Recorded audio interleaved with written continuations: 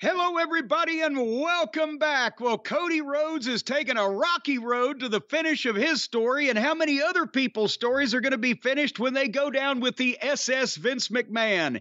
It's the How Much Weirder Can This Get edition of the Jim Cornette Experience, and joining me, Hawaiian Brian, the podcasting lion, the king of the Arcadian Vanguard Podcast Network, Mr. Co-host to you. He'll furthermore be known simply as podcaster number one, the great Brian Last, everybody. Aloha, Jim. A pleasure to be here once again. Apologies in advance to the listeners. I have a little bit of a cough today. I don't sound as vibrant as usual, but we've got a lot of interesting things to talk about. What's so funny? Right off the top of the bat here, you're going to describe your normal self as vibrant, your normal oral projection. Yes, in fact, I am. I don't have that sort of projection today. I don't have the strength in my throat because of the cough to be as vibrant as, or have my voice as vibrant as usual. It's like, what did they describe the baby as on Seinfeld? He's breathtaking. Breathtaking. No, you're not as breathtaking as you normally are. Like the other one where today they have the ugly baby. And they're, maybe that is the same one. They ask Kramer who he thinks the baby looks like. He says, Lyndon Johnson. Yeah. That's an ugly baby. But here's a banana for your monkey. Go back to the old Borscht Belt with that one. But anyway, boy, howdy. They won't give us, we wanted to talk some about some January 1984 Mid-South wrestling and all kinds of wonderful stories of that nature, but they will not let us rest because now the wrestling world is in an uproar. There's turmoil. There's all kinds of people's heads have caught on fire, Brian. You know why? Because The Rock has come in to layeth down the people's elbow and some smacketh down. And apparently there's a backlash, but I think I've got the new WWE 2024 theme song. I just don't know who's going to be singing it. I don't know if it's going to be Triple H or The Rock or Cody or even Vince. They will never forget you till somebody new comes along. See, I can sing. I don't have a frog in my throat. Maybe you should apologize for your voice, too. Right here at the top of the show. Hey, there's a new kid in town. But who's that? It doesn't really matter which side you're on. Think about this. Think about this now. Is Cody singing it? There's a new kid in town because The Rock's got his match? Is Triple H singing it because The Rock's got the board of directors in the boss's ears? Is Vince McMahon singing it? Because at least on camera, The Rock, not off camera, he wasn't involved in any of that stuff. The Rock could be the newest, biggest heel in the WWE since Mr. McMahon for coming in and people knowing that he can put his fucking foot down. But we're going to analyze all these things here on the program today. Normally I would say between now, Triple H and The Rock, I would use one of my cogent similes, Brian. I would use one of my old Southern sayings. I'd say, who's fucking this dog and who's holding its head? But maybe in light of recent revelations, maybe we can't apply those similes anymore here because it might be, who knows, it might be a future lawsuit coming up.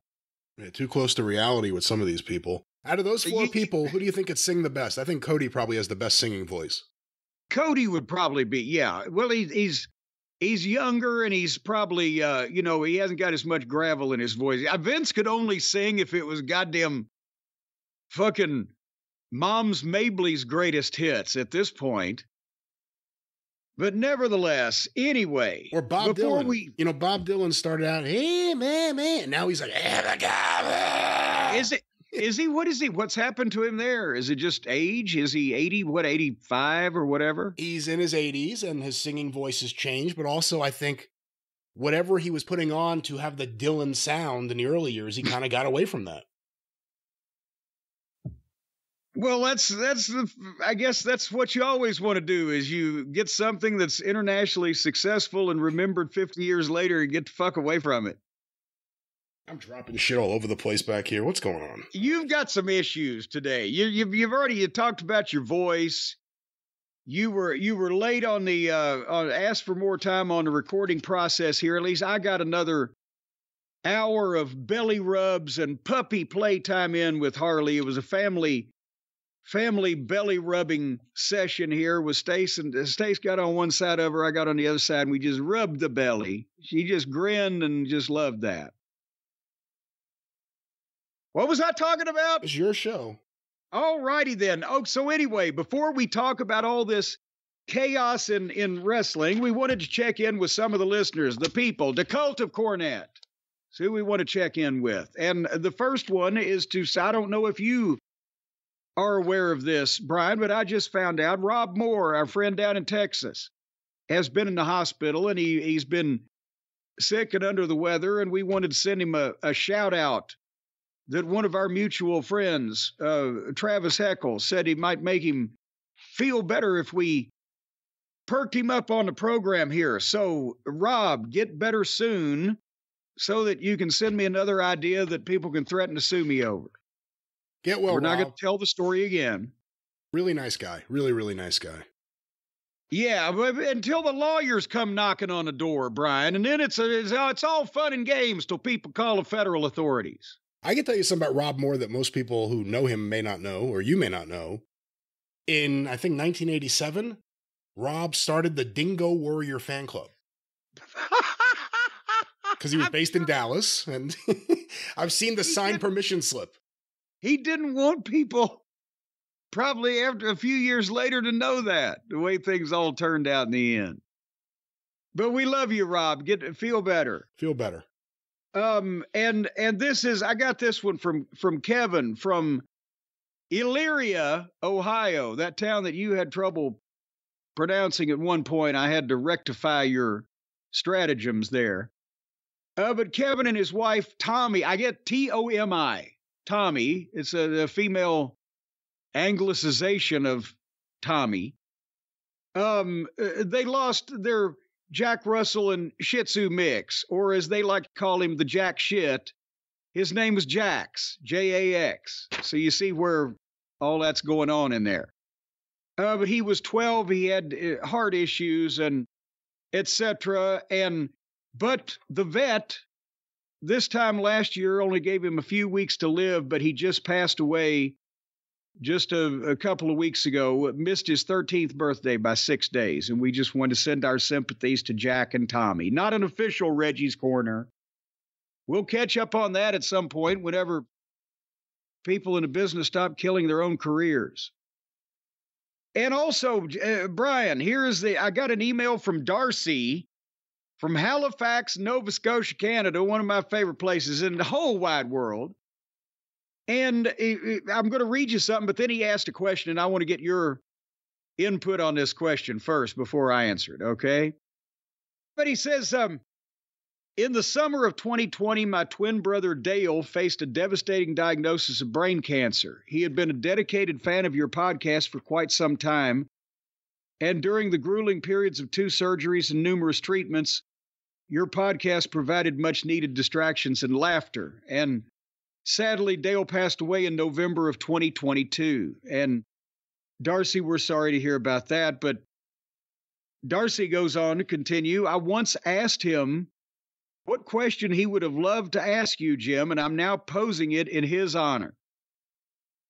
In the spring of 1994, Dale and I attended a WWF live event in Sydney, Nova Scotia. That night featured matches such as Jeff Jarrett versus Doink, Razor Ramon challenging Diesel for the Intercontinental title, and a main event grudge match between Lex Luger and Crush.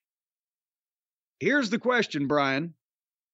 Sitting ringside in the first row, was someone who bore a striking resemblance to you, Jim. If it wasn't you, then it must have been your doppelganger. Assuming it was you, Could you please shed some light on your role in the WWF during that time? This is Nova Scotia, you said? Sydney, Nova Scotia, a house show in the front row. Would you please handle this one for me? In the spring of 94, Dick Murdoch came to Smoky Mountain Wrestling, so I don't think Jim was in Nova Scotia for a house show. I mean, you every now and then...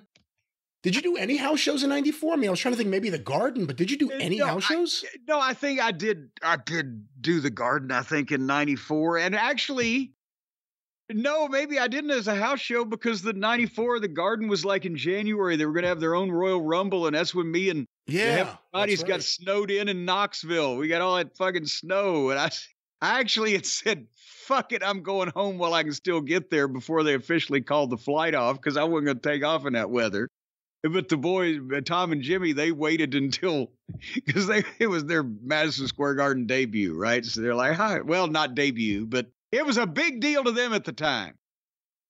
But nevertheless, I'm fucking with you, Darcy, because if I was at a house show, it wasn't in Sydney, Nova Scotia, because I still was mostly in Smoky Mountain Wrestling. I was just doing television and pay-per-view events for the most part with the WWF, but also I wouldn't have been sitting in the front row. Yeah, that's the other interesting thing. Yeah. Yeah, I still wasn't. They didn't have, like the goddamn people, the fans at that point, you couldn't guarantee that the people in the front row were with it and weren't going to just fucking dump goddamn popcorn over your head or Pepsis or whatever, or kick you in the shins and shit. No. Yeah, that's the thing. It's not like you would have showed up and said, who am I working with? Am I going to the ring with Yoko tonight? No. Just sit at ringside. Yeah, we got a front row ticket for you. We couldn't sell.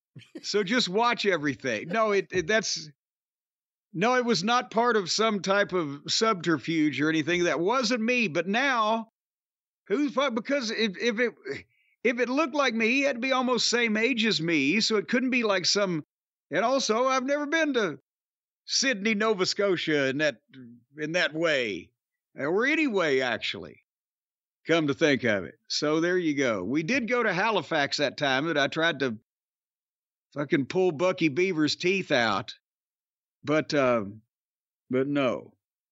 But anyway, that was just, I was amused by here. The thing is, Darcy, you had one shot at asking a question. Could have been, who knows what was the meaning of life, Jim? See, I could have filled you in on that, but now nobody's going to know because you didn't think to ask it. I'm just not going to tell you.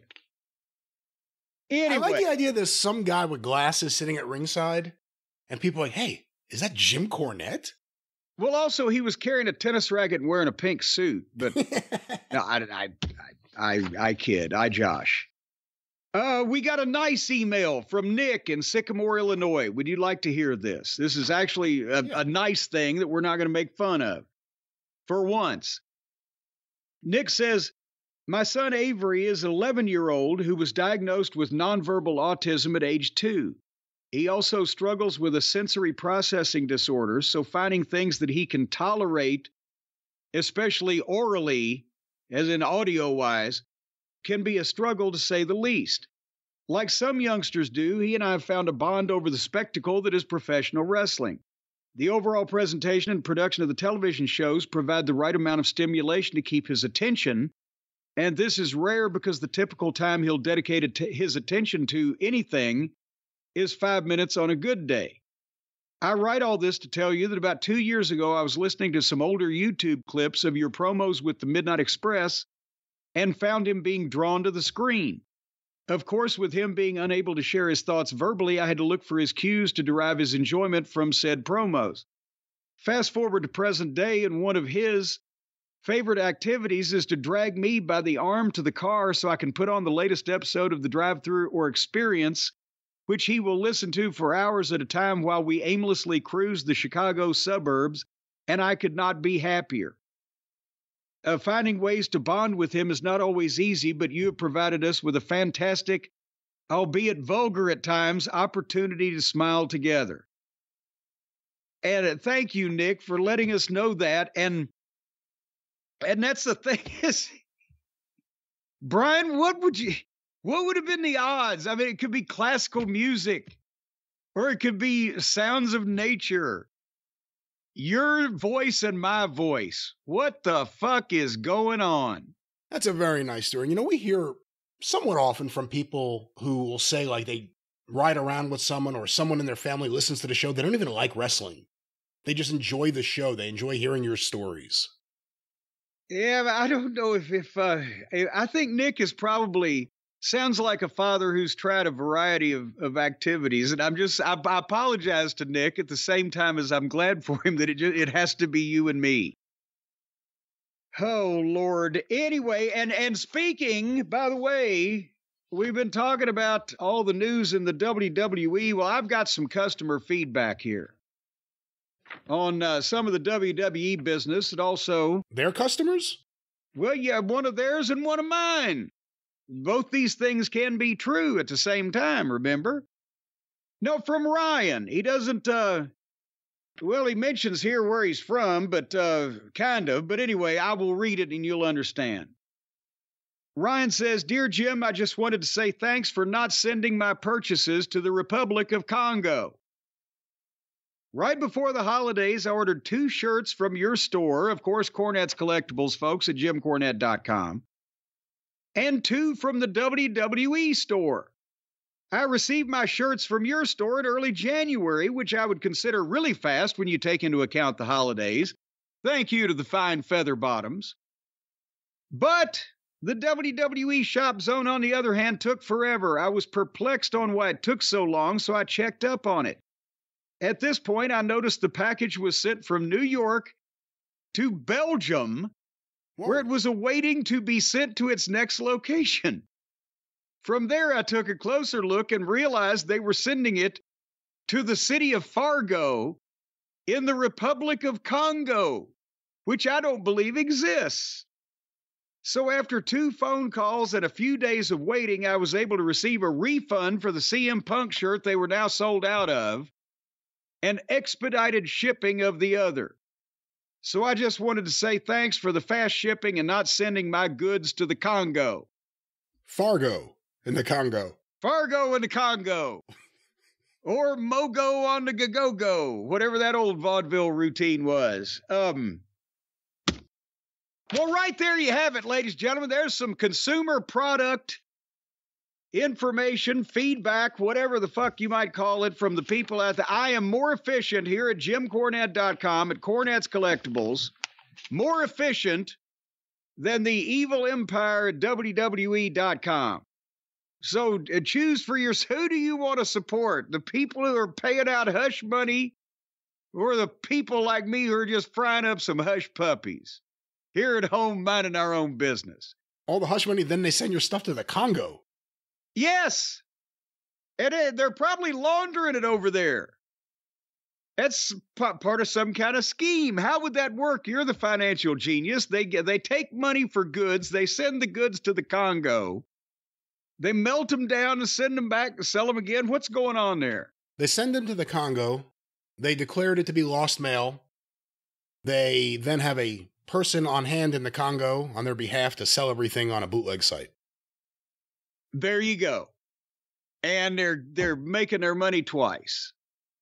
And they're not even using corny coin. Well, you don't need to worry about that, folks, at jimcornette.com. And by the way, I'll go ahead and tell them now so we can get on to the good stuff. What they're looking forward to, it's not even a week away. Saturday, February 10th at noon Eastern at jimcornette.com. As we mentioned, the part 2, the final chapter of the Midnight Express 40th anniversary celebration, will be the tag team sets for the first time ever. Eaton and Condrey or Eaton and Lane in display boxes, heavily illustrated with full color photos. And each action figure set comes with an autographed photo of either myself and Stan or myself and Dennis. A very few packages with Bobby's signature, as we've talked about. That's why you got to be on there at noon. And I've impressed upon Hotchkiss that he needs to make that live right then, that very second. And, you know, Hotchkiss has a hard time counting to 12, but he's going to wait till the hand is right there. Anyway, These can only be purchased at JimCornette.com. They are available nowhere else in the world. There's less than 1,000 of each of the Midnight Express sets, and there's 500 sets of Stan Lane and Dr. Tom Pritchard, the Heavenly Bodies for good measure, along with an autographed photo of all three of us, and with the Smoky Mountain Tag Team Championship belts. And as I've mentioned, because I'm getting too old for this, none of these are going to be remade or others produced in the future. This about 500 of the 4-packs are still available if you want to be a completist, and that's going to be the big celebration that we finally did the action figures. And I'm doing a George Costanza and bowing out on a strong note. But anyway, thank you to everybody, by the way, who has or will participate, because again, the Midnight is sharing equally, and Bobby's kids and grandkids and the proceeds from this. And it is meant in various ways to each one of the entities, Dennis and Teresa, Stan and Maria, and Stan's mother, and all of Bobby's progeny. It's meant a lot so far. Saturday, February 10th at noon Eastern. Did I say that, Brian? But you can go right now to JimCornette.com and look at the various merchandise and pictures of same, and see some come with books and some come with bells and whistles, and what is it in Whoville? The flim flangs and knickknacks. We've got all kinds of packages for all, but starting at $99.95. Now I sound like fucking Wayne over at Classy Motors, and it's got cool air. What do you want to talk about? Tom Telly. That's how I feel. Folks, if I could only reveal just how miserable Brian Last has been for the past couple of days, but... And it's not even because of The Rock. No, it was not even because of something somebody else did. It's some insidious, cretinous bug inside your system. But nevertheless, well, you have some information, because before we just talk about the WWE, which is now, for good or bad, it's like they're hogging all the spotlight from poor Tony. Tony had his, minor meltdown on Twitter last month or whatever, and Jericho got in a little trouble, and then suddenly the WWE comes in with fucking steamrollers and dump trucks full of good news and bad news. We're going to hit you all with it. Bam, bam, bam, bam. And they've just knocked everybody off the front pages, taking all the oxygen out of the room. But the one thing that we have not talked about in AEW was the ratings for last Wednesday night's Dynamite program. We reviewed it on your show, The Drive-Thru, but that was so quickly after the fact that the ratings people hadn't even caught up with us yet. And we continue to marvel every week that anybody watches this thing at this point, and that they're narrowcasting to such a minute niche audience. But where'd they start and where'd they finish, and what happened to Mr. In Between, Brian? What date was this even? Seems like a century ago. It was a month ago, or last month, January 31st, 2024. Well, that's what's happened. It's a month has gone by. Or a few days. It was last month, not necessarily a month ago. I misspoke, but AEW Dynamite. Well, it was last month. It was last month, but not a month ago. January 31st. Well, it's February now.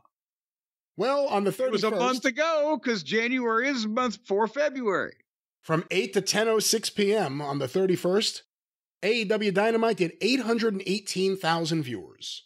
Well, I've lost my pen now. Here, hold on. I got to keep track of this. I want to make sure I know exactly what's going on. 818,000. So they lost about 15,000 of their faithfuls. And you have to say here at the top, with everything happening in WWE, like you said, it's easy for that to just swallow up all the wrestling news and everything. Before that, you had Tony's meltdown, you had Jericho's stupidity. But there's no buzz. There's no buzz about anything with AEW right now. It's kind of not concerning, but it's amazing. There's no buzz about anything there. It's a sound. It's not really a buzz. It's more like a beep, beep, beep. Well, let's see where the heartbeat started. Beep. Well, hold on. They didn't flatline yet, sir. Oh, and by the way, I read in one of the industry publications I can't remember. Of course, I peruse all the finest documentation in the world today on the ratings, but the Big Bang Theory is doing about 1.2 million people or thereabouts a lot of times. That before, in the time slot before AEW. So they're being handed more often than not even more people than their opening quarter reflects. It's just those people are the ones who go, oh, fuck no, and they're gone like that. But go ahead. Well, let's go to quarter one, 8 to 8:15 p.m. These were compiled by WrestleNomics.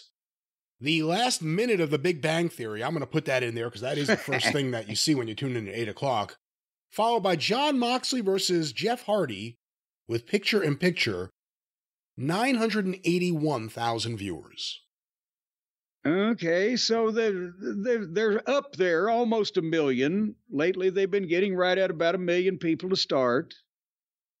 Well, quarter two, 8:15, 8:30 p.m., the continuation of Moxley versus Hardy, Ooh. the post-match with Mystico, Hechicero. What now? Wait, what? I'm not terribly familiar with him, to be honest with you. Hector Guerrero, is it what you said? Hechicero, I think is how you pronounce it, or Hechicero? Hechicero. CC right? I don't know. Well, him, Mascara Dorado, Volador Jr., Matt Sydal, Matt Menard, Angelo Parker, and Christopher Daniels. And a partridge in a pear tree. Followed by an ad break.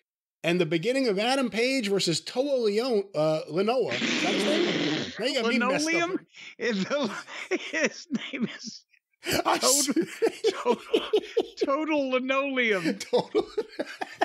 Well, it's Toa Linoa. I keep thinking of Tay Leone because of you. 836,000 viewers. Oh, sweet Jesus, as Percy Pringle would say. So right there went 145,000 people, which one might be able to attribute to Moxley and Hardy going through that quarter-hour milestone. Continue on. The milestones continue. Quarter three, 8:30 to 8:45 p.m. The continuation of Page versus Linoleum with picture-in-picture ads and the Young Bucks backstage angle, 799,000 viewers. Oh! Gee, so there went another 37, but is that the first time you can remember they've gone below 800,000 in the first quarter or first hour? First hour? You know, I can't remember the last time it happened. I'm sure it has, but maybe the first time in a while. Youch. All righty. Well, quarter four, 8:45 to 9 p.m., Wardlow versus Commander, the post-match with the Undisputed Kingdom, Orange Cassidy, Trent Beretta, and Rocky Romero, an ad break, and the sit-down interview with Big Bill, Ricky Starks, Sting, and Darby Allin, 798,000 viewers. Okay, so I was going to say, well, maybe they just saw the Buckaroos, Matthew and Nicholas, in the previous quarter and said, fuck it, would come back. But no, they didn't even come back for Darby Allin and Sting here. Well, we next have the big 9 o'clock hour, 9 to 9:15 p.m., quarter five. Chris Jericho versus Kyle Fletcher with picture-in-picture ads, 786,000 viewers. Ouch! And they put Jericho on, even if it was Kyle Fletcher. Jericho is the only thing, well, one of the only things they have passing for a name. And they put him at the top of 9 o'clock hour in a match and lose 12,000 people. That's not a good sign either. He's been off WWE TV for a long time at this point, and they haven't really been doing anything good with him in ever. So, not a big surprise there, but quarter six, 9:15 to 9:30 p.m., the continuation of Jericho versus Fletcher, the Deonna Purrazzo video, and the acclaimed Billy Gunn, Bullet Club Gold Live promo, an ad break, and the start of Taya Valkyrie versus Deonna Purrazzo, 795,000 viewers. Oh, good Lord. The fucking potpourri segment gained over Jericho at the top of the hour. That's interesting. Hey. Hey, what? What was that, Fonzie? No, I'm just, hey. They got 9,000. Cunningham in my office. Hey, no, come on. Well, we go down to what is this now? Quarter 7. I don't know, Tom Bosley. You tell me. 9:30. Hey, sit on it, Potsy. 9:30 to 9:45 p.m. The continuation of Taya Valkyrie versus Deonna Purrazzo. I'm laughing because of fucking Happy Days. With picture-in-picture ads. You look more like Anson Williams. So. A post-match and the Darby Allin Young Bucks backstage confrontation. Another ad break. And the Samoa Joe entrance. Hold on, wait a minute. The Buckaroos were in this quarter too. I'm going to say this is going to be the lowest quarter in the show so far. And you would be correct, 759,000 viewers. Ouch! Oh, boy. So they have, just by random chance, in quarters 3 and 7, they have been in the lowest quarter hour of the program to that point in time that appearance took place. Yeah, again, it's a harsh reality that a lot of people who love the Bucks and have for a long time have to face about who they are in 2024. Well, they're doing such important and excellent work, and they're saying such profound things in these backstage pre-tapes that they phone in for their 7 figures a year from Richie Rich. CM Punk will generate more income for WWE over the next 9 months that he's injured than they will in AEW. Think about that. We go now to quarter 8, and I remind you we have an overrun. Can we hurt both of them, see if they can make it a contest? We have the Adam Page backstage promo and the beginning of Rob Van Dam versus Swerve Strickland with picture-in-picture. 792,000 viewers. And the 6-minute overrun, the continuation of the match, and then Adam Page confronting Swerve, 820,000 viewers. Okay, and, again, do we take that at the end out like we usually do? Because what the fuck? But at least it shows there was some curiosity, not only for who the opponent was going to be, and it's Van Dam, and he's a legend, but also Swerve is now... He's their biggest star. He's the one that moves some kind of rating, especially toward the end of the program. If they put anybody else, they just... plummet off the precipice. The plummet off the precipice. Well, if you take out the first quarter and the overrun, the key demo peaks with Swerve versus Rob Van Dam in quarter 8 with 348,000. It's 393 for the first quarter, but that's Big Bang Theory, so I'm not counting that. It bottomed out for the 9 o'clock hour, 311,000 for Jericho versus Fletcher. Well, if you take out the first quarter and you take out the overrun, you start with 836,000 and you end with 792,000. And the lowest you went the whole time was 759. So really, of the real fans they have probably watching this program, or usually most of their programs, it's around 75,000 that they have a range there of 750 to 830 or whatever. Yeah, it's like 800,000 people every week who are looking forward to Dynamite and give it a chance, and they come in and they go out, and who knows where they are, but it's around that number. It's not the 900,000, 1 million number that the Big Bang Theory gets. It's about 800,000. And, then on some memorable occasions, they plummet even further at the end from that when they've had these real stinkers, but the base people, they're trying to give it a chance, but you can tell where even they zone out in the middle or toward the end. And other than Swerve, this week it just happened to be around the Buckaroos. Listen, other than Swerve, who has always moved numbers for the most part, and people are into, and he seems like he has something going on, and that picked up at the end of the show. Moxley versus Jeff Hardy, the women's stuff. Page versus Toa Leone, or whatever his name was. Linoleum. The Wardlow Commander match. The Orange Cassidy crew being involved in stuff. Jericho versus Fletcher. There's nothing on the show to excite anyone. Unless you're like a diehard AEW fan. Like the most diehard. These are bad shows. These are bad lineups and bad shows. Well, we've talked about it. They've kind of run out of stuff besides Tony's incessant matchmaking, which just writing down matches and dream matches and Oh, we can't wait to see this guy that has never wrestled here before come in and wrestle the same fucking match that the last 5 guys that came in have never wrestled here before had. Because nobody knows who the fuck they are and we can't tell the difference. Well, they have a big show this Wednesday. Big crowd expected in Arizona. Tony Khan has a major announcement. Some big matches, Swerve versus Adam Page. So I expect this week's number has to be significantly up, but we'll see. Well, we'll see. But what's going to happen with Page? Okay, besides the fact that he drank Swerve's blood, Swerve is beating him every time. But does anybody want to see Page win this and get a title match with Samoa Joe instead of Swerve? Does anybody want to see a 3-way with Page involved to get in the way and be a fucking distraction and a third wheel? Does anyone truly see Adam Page as a main eventer and not just an upper mid-card guy? And that's not an insult. That's the reality of who he is. And so, but Tony hates to hurt anybody's feelings, so we'll find out about that. But, he's coming off the drubbing of the 300,000 people that watched Collision on his national cable network. And, he does the same number on Wednesday nights, give or take. And there's nobody buying tickets to the live events except for the guy that's going to retire. So he won't be there to sell tickets to the rematch. So if I was Tony, I would be looking for something to do. By the way, I'd like to say, since we're talking about numbers, Brian, just for a second, if I can toot my own horn. Well, it's closest I had. It's not really a toot, but okay.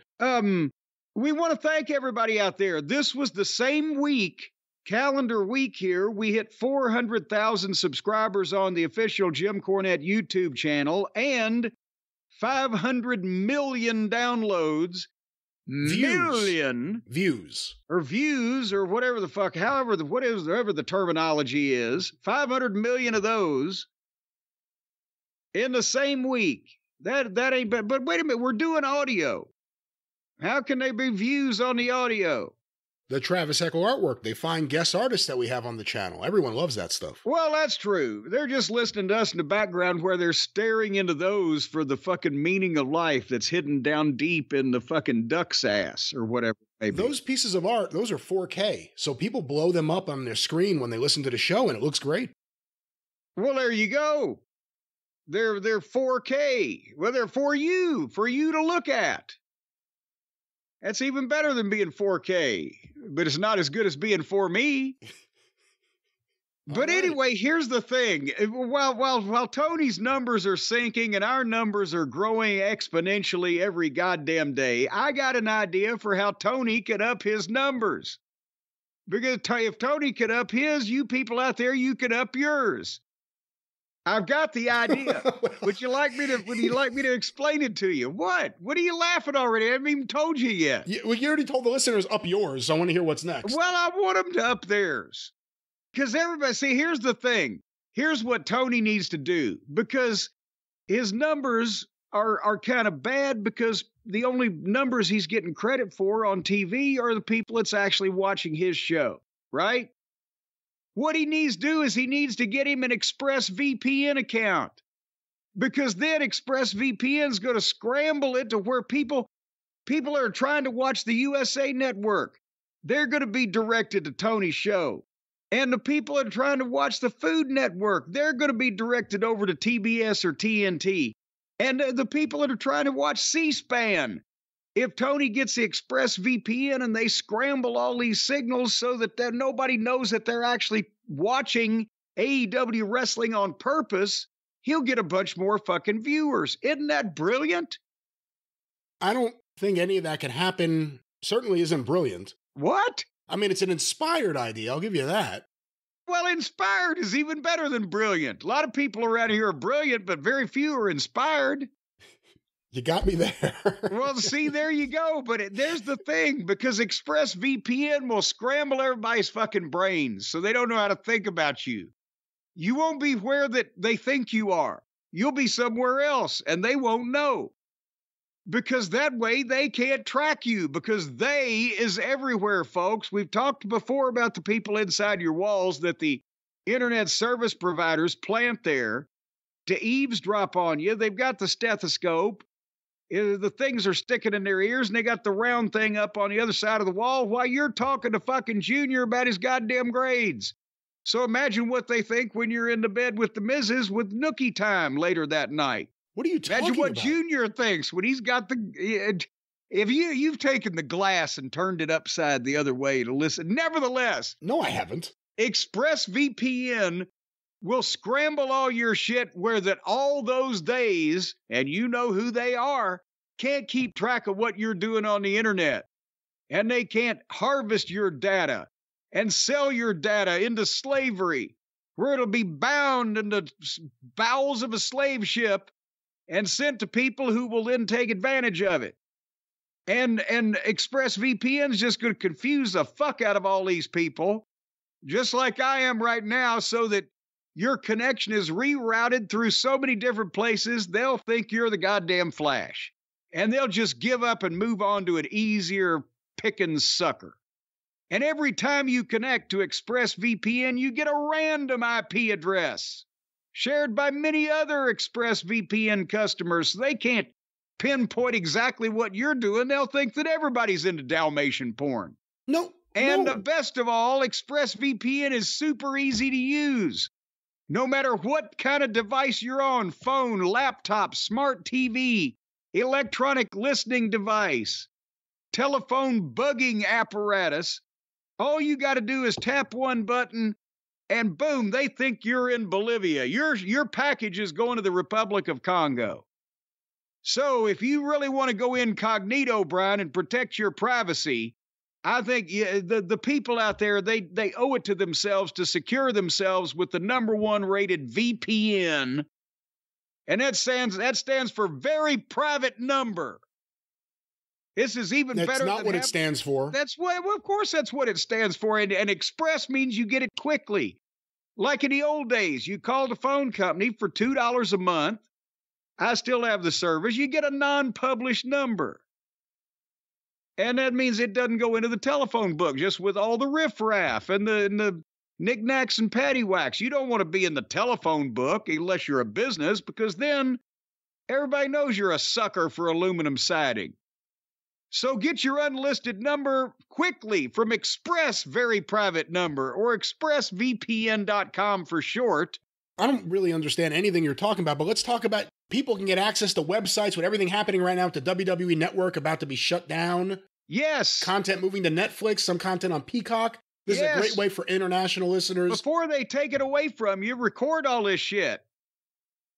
Well, I didn't say record it. You have access to it to watch. Well, they won't know what you're doing in your own home because you've got ExpressVPN. They think you're in fucking Calcutta. What are you going to record it on? Well, on a goddamn DVD or a VHS tape like God intended.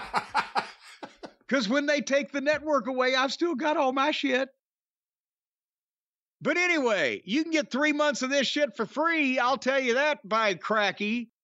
If you go to expressvpn.com/JCE, you'll get 3 extra months for free with the /JCE. And we know what you're using this for. You're using it to stay away from people who are trying to keep an eye on you, and or what you might be visiting on the way of websites.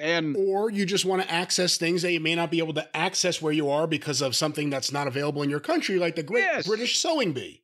Or maybe you want to access some type of video that you don't want the baron of the castle that your spousal person is to come in there and... That was a hell of a series of words you threw there. Yes. If you want to make sure that your significant other is significantly confused about what you're looking at on the internet, all these things.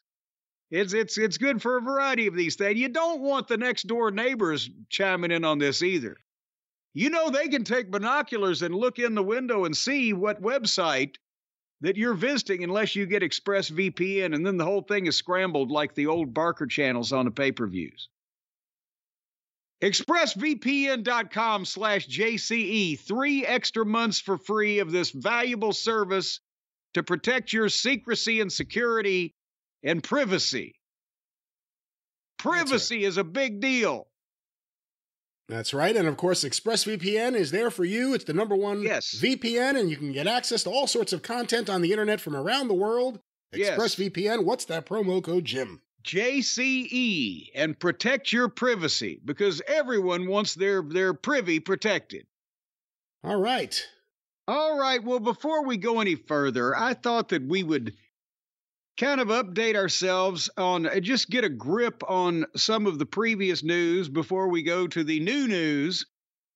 And there's also a timeline. We asked somebody, or asked anybody actually on the show, put together a timeline of some of this. Well, our good buddy over there, Thurston Howell III, put together at WrestleNomics, put together a timeline of the business news and basically all of the things that went on behind the scenes from the point of time that the NDA was signed. That a blanket description, it covers everything. January 28th, 2022 is when Janelle Grant signed the NDA releasing Vince McMahon and the WWE, according to the complaint that she's just filed, right? Right. So that was the start of this thing, and he put together a timeline of the shit, which we're obviously not going to read everything, and you can't, and it would be, you can, but not on the air verbally like this. It would be very confusing, but we encourage everybody to. But the fucking thing is, in hindsight now, you see a lot of these people involved who, it looks like Stephanie, at least, has been trying to stay away from Vince for the past 2 years. Whenever he comes, she show publicly, oh, it's great to have Vince back, and she's fucking gone, right? That's happened on a couple of different occasions. And when you and I were talking right before we went on the air, it was only 2 months after this NDA was signed that the anonymous email came from the person who said that they were the friend of the unnamed at that time former WWE paralegal. And that was WrestleMania week. And the very week that the board of directors gets this news that there's an NDA and starts all these investigations and starts all these balls rolling, that was when Vince came back and I use in quotation marks, wrestled at WrestleMania. When he had that deal where they had the thing set up with McAfee and Austin Theory, right? And then Vince, through whatever twists and turns they ended up taking, listen to our review on YouTube. He inserted himself in it, and it fucking stunk. And then poor Steve Austin had to come out and give Vince the stunner that broke both of his legs, in pieces, it looked like. He just collapsed into a goddamn melted heap. So he has been, but that was the first time that the news comes to the board of directors. Vince puts himself on WrestleMania and beats Pat McAfee.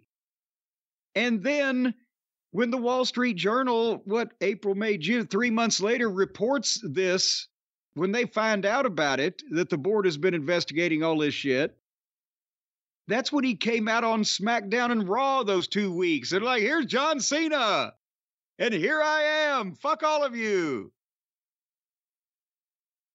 But in the middle, and I'm jumping all around, but in the middle, in May, Stephanie stepped down, says she's taking a leave of absence to spend more time with her family. Apparently the family that didn't already work for the company. Right? And so she was gone at that point. She was still on the board. And when Vince tried to come back, she was one of the people voting for him not to come back. And when he came back anyway, she fucking welcomed him back and he fucking quit again. And remember, she went on TV and led the audience in a thank you Vince chant. No, actually, remember, she didn't lead. The audience started doing that. And I think I said at the time, she stepped on his chant. I don't think she started it. Let's go back. enterprising sleuths that have more time on their hands than we do. Go back and see it. I think the people started it, and I don't know that she did any encouragement at the least, but I think she may have stepped on it. She stepped on the chant. Maybe I'm thinking of another one. And I think it's important to differentiate two things here at the start. One, as you mentioned before, the friend of Janelle Grant got in touch with the board of directors with that letter. And then separate from that, it appears that someone on the board of directors got in touch with the Wall Street Journal. Yes. And there's also, if you go down in this timeline, as soon as Vince does power his way back, he fires, or I don't know, can you fire the board? He moves the board of director people out, and a couple of them quit. And one or two of them had gone on record as saying that we didn't agree with this, and we don't want to be here. But you can tell who is. So Stephanie takes the leave of absence, when she, after WrestleMania that year, and the rumor tried to be floated that Vince either removed her or she wasn't doing a good job or whatever, which that didn't get a lot of traction. But then when all the NDA news breaks, all of a sudden Triple H replaces John Laurinaitis in talent relations, which was the reverse that had happened a number of years ago when Vince put Laurinaitis back in Triple H's spot. And Vince retired the same day as Triple H replaced Laurinaitis. And Brock walked out of the TV taping the same day. And then Steph came back when Triple H was back in and Vince was out. And then 2 weeks later, they fire Laurinaitis. But then by 4 months later, Vince is back in. Stephanie and Triple H both vote no, but it doesn't matter because he's got all the pull. So does Nick Khan. And they even write a letter to him explaining that they don't think it would be beneficial to the company to come back. And he says, in my position, he can insist on whatever he wants because he had the power. In my position, I feel that I have to be there for this sale of the company. I will not accept anything unless I'm part of it. Basically saying, no, nothing will happen unless I okay it. So I'm going to fuck all you guys. But anyways, and Stephanie, welcomed him back and then left for fucking good. And it also, if you add up a couple of the bonuses and stock sales and whatever that Vince, after the whole sale and merger and TKO deal happened, Vince has sold stock for or gotten as some type of bonus over $750 million and still owns 12% of the company. It's not enough to cause what he caused before, but that's the point, is he's gotten $750 million out of this deal so far. He owns stock in a company that's worth much more than that. And they're where they're at right now because he didn't pay $3 million to this woman. And let's talk about that a little because it's such a puzzling thing. What kind of an idiot is he? We've talked in the past about this is what Vince McMahon has done to a lot of people outside of sexual misconduct allegations, doing business with them. Here's the deal. All of a sudden you stop getting the payments. He finds some kind of way out of the deal. You did something he didn't like. He screwed over Larry Madisick, Mike LaBelle, Stu Hart. The list goes on and on. Not even counting the predatory business practices that he did against the NWA and Crockett Promotions. But he always finds a way, if it's good for him, he's either going to get out of the deal or get a deal, only if it's good for him. He pays her. She says in the complaint, she didn't understand why he couldn't just give her all the money all at once. And he said, I think it was for like estate planning or something. He just couldn't. No, it was a cash flow or what? Cash flow, that's what it was. Spread out the cash flow. But now, here's the thing. We have also it's been reported, I hesitate to say we found out or anything factually these days anymore, but it's been reported reliably that these NDAs, all of them that Vince signed, because this was for $3 million, but the investigation that this one snowballed into, remember they found 17 or 18 million to women and then another fucking $5 to $7 million he gave to fucking Trump illegally, that we see more similarities. Deals don't apply. He always finds something. But anyway, and he had apparently Jerry McDevitt draw these up and have these deals signed without the knowledge of the WWE as a company, is what the story is now being told. So that's why when they found out about him, they had to not only revise their earnings or their financial report or whatever it was, but also, if the company didn't actually know that these were signed and that this was going on, then that does alleviate some of the culpability, liability, whatever the fuck, especially of this new company now. But the point is, could this be the first time that Jerry McDevitt has fucked something up or allowed something to be, fucked up and legally that bad? Vince has lost before. A lot of people forget that. Jesse Ventura kicked his ass in court. Bill Eadie beat him in court. Again, I mentioned this to you recently, the Six Pack by Brad Baluchian. He talks to Bill Eadie and he tries to get something about the settlement. Whatever he got from WWE, he wouldn't say anything. He just smiled and said he's very happy. And that took 10 years. The lawsuit was like from 1991, was settled in 2001. Vince McMahon drew that thing out for 10 years.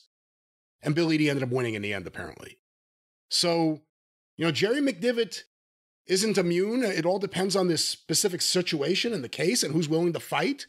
Well, but also when you think of the gravity of the two suits, I got Bill Eadie over here. I got this massive international news story disgracing me over here. It seems like they might have taken a little more care. The other thing is we only know what we know. And the Wall Street Journal reported that there were these other deals. I mean, some of them go back to like 2006, 2007, somewhere in there.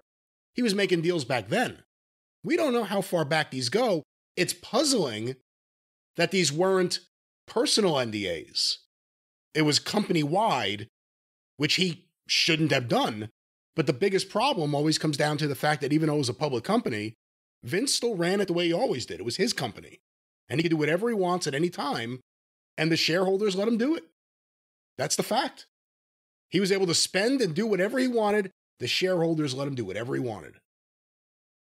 And by the way, when you look at some of the people, because of course there's the only people identified in the lawsuit are Vince McMahon and John Laurinaitis, but obviously because of the overwhelming circumstantial evidence, Brock Lesnar's not looking too good, and we'll talk about his current status in a second. But the thing is, everybody's wondering who the other corporate executives are and et cetera. Corporate officer number 1 or number 2 or whatever the case. And, is it now even more significant than just new ownership? And again, I'm not even saying just because I don't like the guy. I'm not saying that he was doing any wrongdoing, but I'm saying he's a fly on the wall close enough to the inner circle. He might have known if some alleged wrongdoing was being done. Kevin Dunn leaves at the end of the year with 1 week's notice, right? Didn't he? Was it even that announced much? Around Christmas time? Yeah, I'm going to finish up the end of the year. I don't know how much notice he gave. He was just gone one day. Some short period of time. Well, they announced when we covered it. I said, well, Jesus Christ, it's fucking holidays. It's the end of the year, even like 5 days later, whatever. That's a month before this lawsuit is filed. One would think that if Kevin Dunn was one of the closest people to Vince, and you would think that you would know as a person involved in something like this, if something was bubbling before it happened. You think Kevin wanted to get out before he got any on him just for being around? I don't know. The Ashley Massaro stories, and there's various ones going around, and I believe her attorney has recently spoken, done an interview somewhere, and I'm sure we'll hear more about it. But I saw something recently with Paul London, who I guess was dating her at a time. And he said that she hated going on the plane, but Vince and Kevin Dunn always wanted her on the plane. Not just Vince. Vince and Kevin Dunn. You say Kevin Dunn's a fly on the wall. He was Vince's top lieutenant for years. Got away with everything. I mean, we heard stories that were just stupid. Like, I know someone who had a meeting with Kevin Dunn, he started cutting his toenails in the middle of the meeting. Just a complete dirtbag move. But it's not a safe thing to assume that everyone didn't have an idea there was something going on, even if they didn't know exactly what. If there were mistresses hired to work in the office, and right away people knew, how did they know right away? How did they know any of that? All these other things happening with talent, anything that happened with talent, that shit goes around amongst the talent pretty quick. So it's Laurinaitis who was in charge of talent relations at various points. Kevin Dunn was the head of production. We don't know what he knew. You know, the big thing that's going to be interesting is going to be Triple H and Stephanie. And I hate to say it because I like Triple H's wrestling product. But if you're that close to Vince and you're around him nonstop for years, not just in the arena, in the office, and all this was happening, and people knew he had a mistress in the office who got a job she didn't deserve, or deserve may not be the word, wasn't qualified for. I don't know. I mean, that's the thing. Who knew what and when is the thing that's going to probably bring down a bunch of people. Well, that's why, yeah, with Kevin Dunn, again, not saying he was pretending, and I can't even imagine trying to participate in anything with Kevin Dunn. My God. Be like trying to get romantic with fucking Willard. But if anybody knew something was going on, he had to be one of the people who knew, just because of that proximity. And from reading the complaint, I said I worked in the office or darkened their doorstep in 20-something years, but some people were around there for a long time. Others have been newer additions. One of the unnamed executives, or however described, I think I might know who that might be. And from my interaction with him, I would think that if he thought Vince McMahon has a girl on the side and he's putting her on the payroll, he would have rolled his eyes and held his nose and gone along with it, whatever.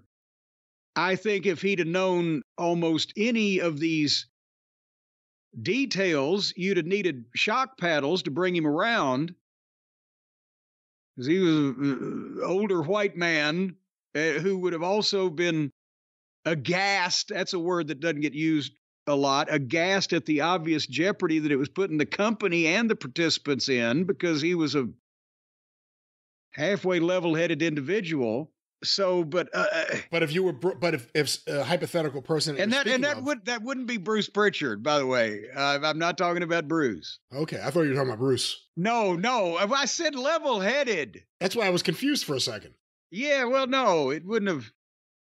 No, a person whose name wouldn't even be known to the vast majority of the wrestling fans. What? That's a part of the story. Vince all of a sudden bringing back people that the company got rid of to surround himself with, like Bruce Pritchard, like John Laurinaitis. People were around him that other people in the company like, why is this person here? They're only here because of Vince. He wants them here, not because of anything they're adding to anything. He just wants his confidence. And see, that's suddenly it looked like that he was bringing in the padding to surround himself with, rather than his own daughter and his own son-in-law. And it was the only time that they gained power, retained power, or weren't fucked with in some kind of way, was because Vince had taken NXT away from Triple H.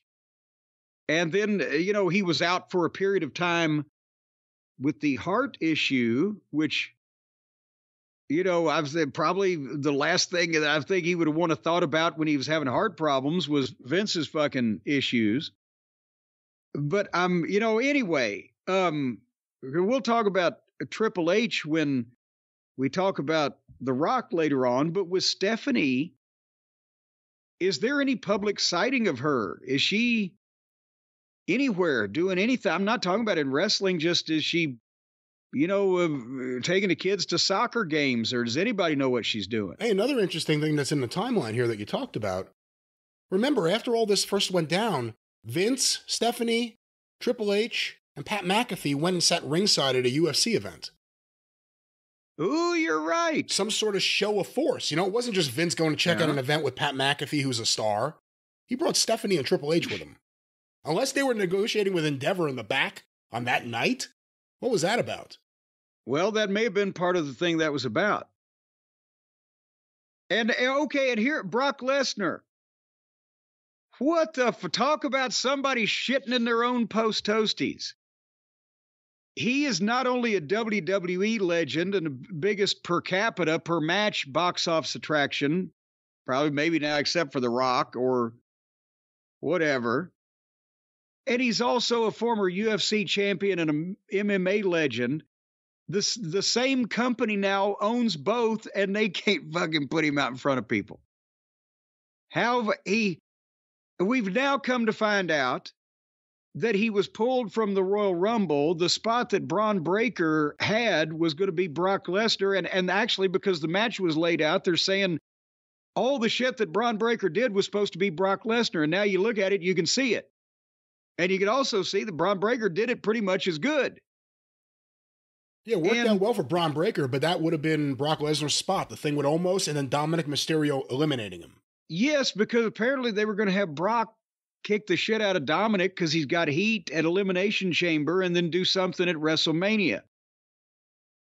So he got pulled from 3 pay-per-views in a row. There's a new WWE game. I want to say a card game, did I read? Is that code for one of the fucking electronic devices the kids have these days, a card game? I'm not sure what game you're talking about. Well, there's a new WWE game that Brock Lesnar was in that the toy company said, well, we're not going to leave him in it, and they took him out of it. So 3 pay-per-views and a goddamn game, that's already cost him, what, $2 or $3 million? And they haven't even mentioned his name yet. But boy, I'd like to see him come out and say, well, prove it's me, because I think they can. What if he goes for the Laurinaitis defense? I'm a victim in this too. My boss was telling me things to do. And that would be the fucking Thor, the god of thunder, said I was fucking victimized by the fucking Dr. Don Blake. On the topic of Brock, to go way back and taking your personal feelings out of it because other people felt differently about her than you did, specifically Vince and Kevin Dunn. When Sable first left, she sued them for sexual harassment, remember? Yes. You know, who knows what was really there and what really wasn't. They were obsessed with her. Well, and that's Brock's wife. Well, that's what I was going to say. But then there's the O. Henry there. We got O. Henry'd, because then I could understand if the story was that after Brock and Sable got together, then Brock hated Vince because of whatever his wife may have told him. We don't know. But no, Brock becomes close enough to Vince that when Vince retires, Brock walks out and Vince is setting, allegedly, Brock up with play dates with the office personnel. And you have to wonder. That seems to be a contradiction, doesn't it? You have to wonder, is this because Vince and Brock are especially close, or did Vince have this kind of relationship or try to pull this kind of thing with top guys that he was negotiating with? Is there anyone else? I mean, there's a lot of guys he's been close to over the years. Hogan lived next door to him in Greenwich at one point. Him and Shawn Michaels are real tight. Him and Brett, before everything went bad, were real tight. There are a lot of guys that had really close relationships with Vince. A lot of guys that did when Linda was around and active. But perks like this, I use perks in quotation marks because of the alleged offering in the contract negotiations, etc., didn't come up from Vince back then.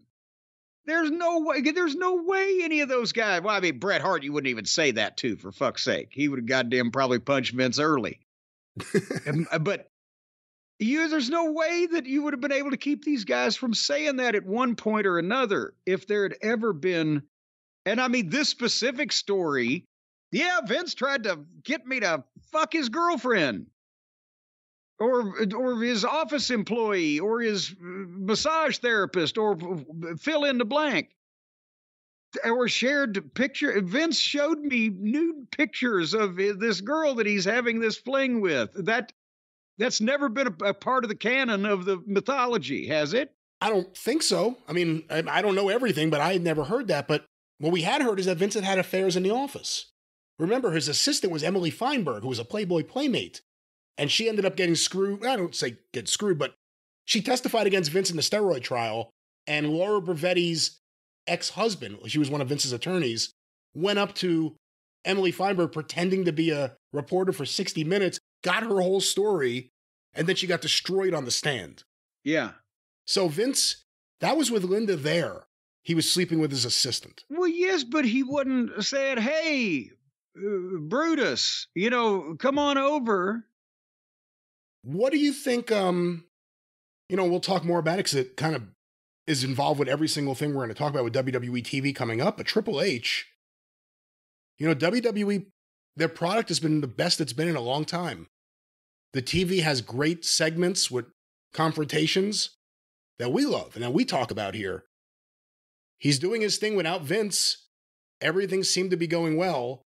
We'll talk later about how The Rock kind of gets thrown into that and changes everything, but he's finally got his chance to do it, and he may get dragged down by this if he's involved in any way. Well, but I've got to think, because they are dealing with each other, the Nick Khans and the Triple H's and the Ari Emanuels, and they're dealing with each other, I would think, on a regular, daily, or almost daily basis. And they know more than we do, whether they want to admit it or not. And they've got to probably have formulated some opinion in a positive fashion about Triple H's involvement or lack thereof before they've let him get this far. They made Vince the executive chairman. There's no way that Endeavor wasn't aware of some of these allegations, or at least multiple issues with Vince and the company and sexual harassment and NDAs. And they still made him executive chairman. What does the executive chairman do? He's the executive chairman of the board of directors, so he's the head of the board of directors. So what would he actually be able to do in that, or have been able to do in that company before he resigned it? Oh, I don't know what exact power Who could he say, you motherfucker, go goddamn lift that fucking barge and tote that bale? I mean, technically he was the boss of Dana White and Triple H in one respect. But I'm asking, how much was ceremonial to be the executive chairman to placate this fucking eccentric, demented senior citizen that we're trying to get this, and he's going to die soon. We won't have to worry about him because he's almost 80. But in the meantime, would he have been able to call up Dana White and say, hey, that fucking main event you're plugging for the next pay-per-view, fuck it. Change it. I don't like you. He wouldn't be able to do that. But they were asked about all these things. There was a CNBC interview with Ari Emanuel next to Vince, and he was asked about it, and he said he wanted Vince there. They needed Vince there. Dana White said good things about Vince. I have a tough time thinking these guys were not aware of something going on. And they were all praising Vince. Did they think this was all going away? Did they think... that's what I'm saying is I think both these things can happen at the same time. I think we've got to give, because he wouldn't accept, his ego wouldn't accept anything less than some type of position like this, but much of it may have been ceremonial, so they knew he couldn't fuck the company up, and they were figuring either they didn't know the extent of it, or they were figuring it wouldn't come out in public, the extent of it, and people get over NDAs and hush money all the time, just not with details like this going on. I would have to think that even that company, had they learned the extent of this, would not have, If they get before a jury, can you imagine how much they're going to reward Janelle Grant in punitive damages? I mean, you talk about all the money Vince has, and that's going to come up in that trial. He's going to lose a good chunk of it. Okay, well, speaking of losing money, we talked about Brock is out a few $1 million just so far, just from, being alluded to in this. With Laurinaitis, how deep can he, how big a settlement could he pay? Certainly not like Vince McMahon, because remember we talked about him on the previous program. I said, how could he have been that fearful for his fucking job? Because he's been a wrestling executive, major company for most of the past 20 or 25 years, whatever the fuck. My God, he's not going to be in a box under the overpass. That's not if he's living a goddamn normal life. and not the subject of a multi-million-dollar lawsuit. So I don't buy that he was so fearful for his job that he would not perpetrate crimes on behalf of Vince's say-so, even when Vince wasn't present. But I can believe that he would squeal like a pig under a gate at Vince or about Vince McMahon if he's staring in the face of a $10 or $15 million or who knows what kind of fucking judgment in a civil suit, which is why that apparently he's already, I was a victim here. Have you heard about his lawyer? I mean, I saw the quote from the lawyer. I don't know anything else about the lawyer. Okay, I'm not one to tell tales, and I'm not one to prattle on, and tell tales out of school or cast aspersions on people. So I encourage everybody, do your own research. I'm not saying that this is completely valid information, but a lot of people saying it. Apparently on Twitter, I've seen people screenshotting the fucking reviews or the comments from wherever it came from. The attorney that is representing John Laurinaitis is apparently not well regarded at all by many of his former clients. And they're saying, what a lazy piece of shit, what a crook, he stole money, he fucked me around, he did this and that. I'm not saying these things about this apparently shyster lawyer because he might get on the phone and call our shyster lawyer and it would start something. I'm saying if anybody's got some spare time and wants to do the research on the guy representing John Laurinaitis, see what you come up with, is all I'm saying. But a lot of negativity. And Laurinaitis is a guy that's not well thought of by too many people. No, like beyond you, like Jim Ross has made statements in the past publicly. Teddy Long has made statements in the past publicly. Various talent have made comments. He wasn't well thought of. The way you phrased it. He just wasn't well thought of. Like, goddamn sardines on fucking pizza. He just wasn't well thought of. Like, I've never heard anyone ever say to me, he does a good job. Give him a break. No one. Everyone thought he did a bad job. Everyone thought he was unqualified for his job. And then you hear all this. Well, remember at first Stephanie liked him because he was a smiling, younger, good-looking guy in a suit that replaced Jim Ross, who was telling Vince, the chairman, the truth about her creative performances. And then he morphed into whatever he fucking became. Can you imagine what Stephanie thought when Bruce Pritchard got rehired? She's the one who got him fired for pulling a gun on her or whatever. Now don't say that. Waving a gun around like Yosemite Sam, whatever he was doing. He didn't pull a gun on Stephanie McMahon. Apparently, he did have a gun in his briefcase for reasons that I've not ever been told or understood or whatever. Well, but he doesn't have heat. What was he running around with a gun for? Who knows? Well, he was in the office, right? You're talking about heat with the fans. If I was here, I could go in a fucking arena of 15,000 people and feel safe, but I wouldn't want to go in the office and turn my back without.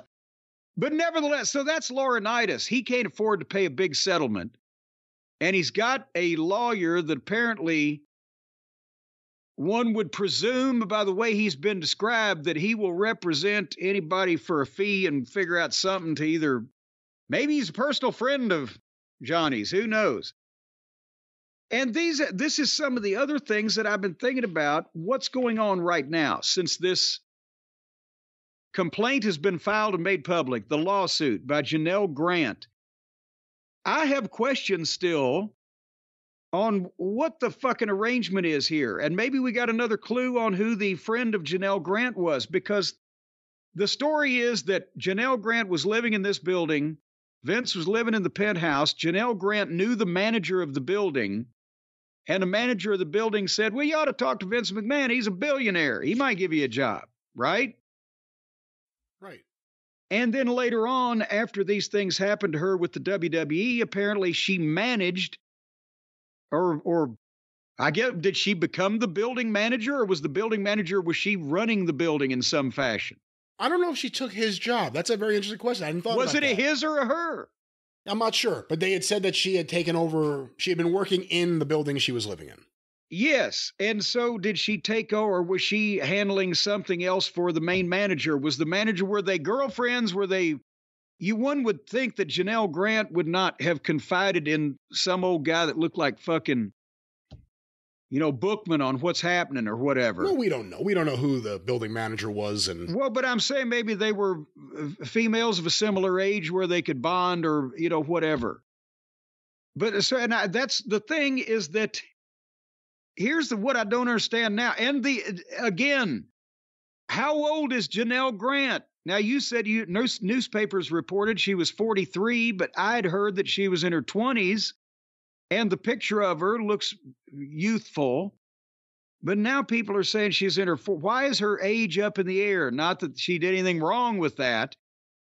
But I think you don't need specifics. Here's where she lives if you want to go bother her. But clarifying her general biography enough to see how she clearly ended up in this odd situation, I think would help humanize her even more and make people understand what fuck's going on if it's sympathetic to her case. And so did Vince move? Is he still living there? Is the manager mad at him? The building manager? If the building manager was friends with Janelle Grant and gets a job, says, go talk to Vince, and Vince gives her a job, and then the building manager finds out about this, was the building manager the one that emailed the board, the friend of Janelle Grant? That is an interesting question. We know Vince has a residence in Florida, obviously, and who knows what other places, maybe a place in Manhattan or something. He don't spend a lot of time in Florida when he's doing these fucking business deals. Does he still have that condo in the Trump building that Janelle Grant lives in? That's a very interesting question. Yes, so that's what I'm saying is, if I was the building manager and I was really truly friends with Janelle Grant and I really had a genuine idea to try to help by saying, well, talk to Vince McMahon, he, could give you a job. And then Janelle Grant confided in me that this had gone on. Wouldn't I feel like shit? And wouldn't I think, well, somebody needs to fucking do something about this? Right? So then wouldn't I be the anonymous friend that emailed the fucking board of directors? But at the same time, when the NDA was signed, Vince still, did they have to pass each other in the lobby? Were they still living there? Did she move? But she couldn't have moved, because why would you move away from a building that you're then going to work managing? And the story why that she had to give up that job was that she was so upset and disturbed by what had happened that she was depressed and couldn't leave her apartment for weeks at a time. So I can't think that the building manager that put her together with Vince, did he then or she then flip and side with Vince McMahon? But then how did Janelle Grant get the job?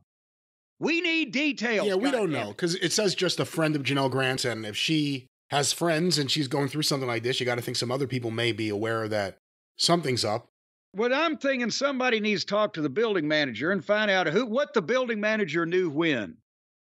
What I'm really interested in that we may never find out is who leaked this to the Wall Street Journal, because that changed everything.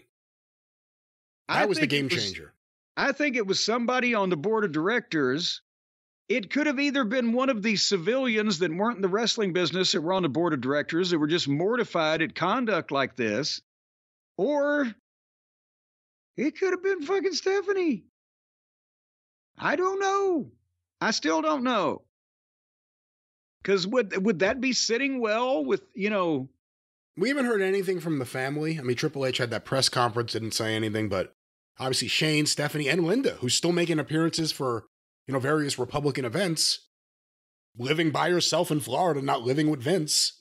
That's right. Linda, somebody sent a poster she's speaking with every right-wing Republican wingnut. How can are these people in such a bubble of their own delusions that they don't read the paper or watch the news? How can she poke her face out there after this? Boy. There's a conspiracy theory, and I only call it that because it's unproven, going around that maybe Shane McMahon was the person who leaked this to the Wall Street Journal. Remember, he came back. When did Shane McMahon come back to the Royal Rumble where he had some kind of incident backstage? And then his dad said, don't come back. And He almost got into a fight with Brock. When was that? Right? Is that the details you remember? Yes. Oh, God damn it. We got to listen to our own YouTube channel. We covered it at the time. It's been a couple of years ago. That's when Shane blew his snavets out. Was that 2022? Yeah, that was 2022. He was paid over $700,000 for the Royal Rumble in 2022. But backstage, I have a story here. Backstage chaos and clashing with Brock Lesnar saw him quietly let go by his father. Wow. See, that's another big question. Remember, also, a lot of the guys had been mad that he had inserted himself into the match and the whole 9 yards, and then he, went down in spectacular fashion. He's the one I hope one day says something, because he's the only one who ever walked away. For whatever reason, and now all of this makes you wonder what else could have been going on, but he walked away and tried to do something on his own. He would eventually come back. I told you, he was my favorite. You always said that. At this point, he may be my favorite, too.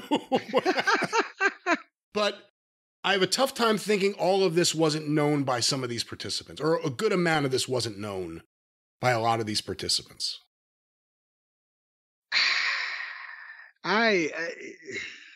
The detail, I need to know the amount of details now. Here's another thing. I've thought of something that nobody else has asked about. The physical therapist, right? Right. Who are his patients right now? Why is he unnamed? I mean,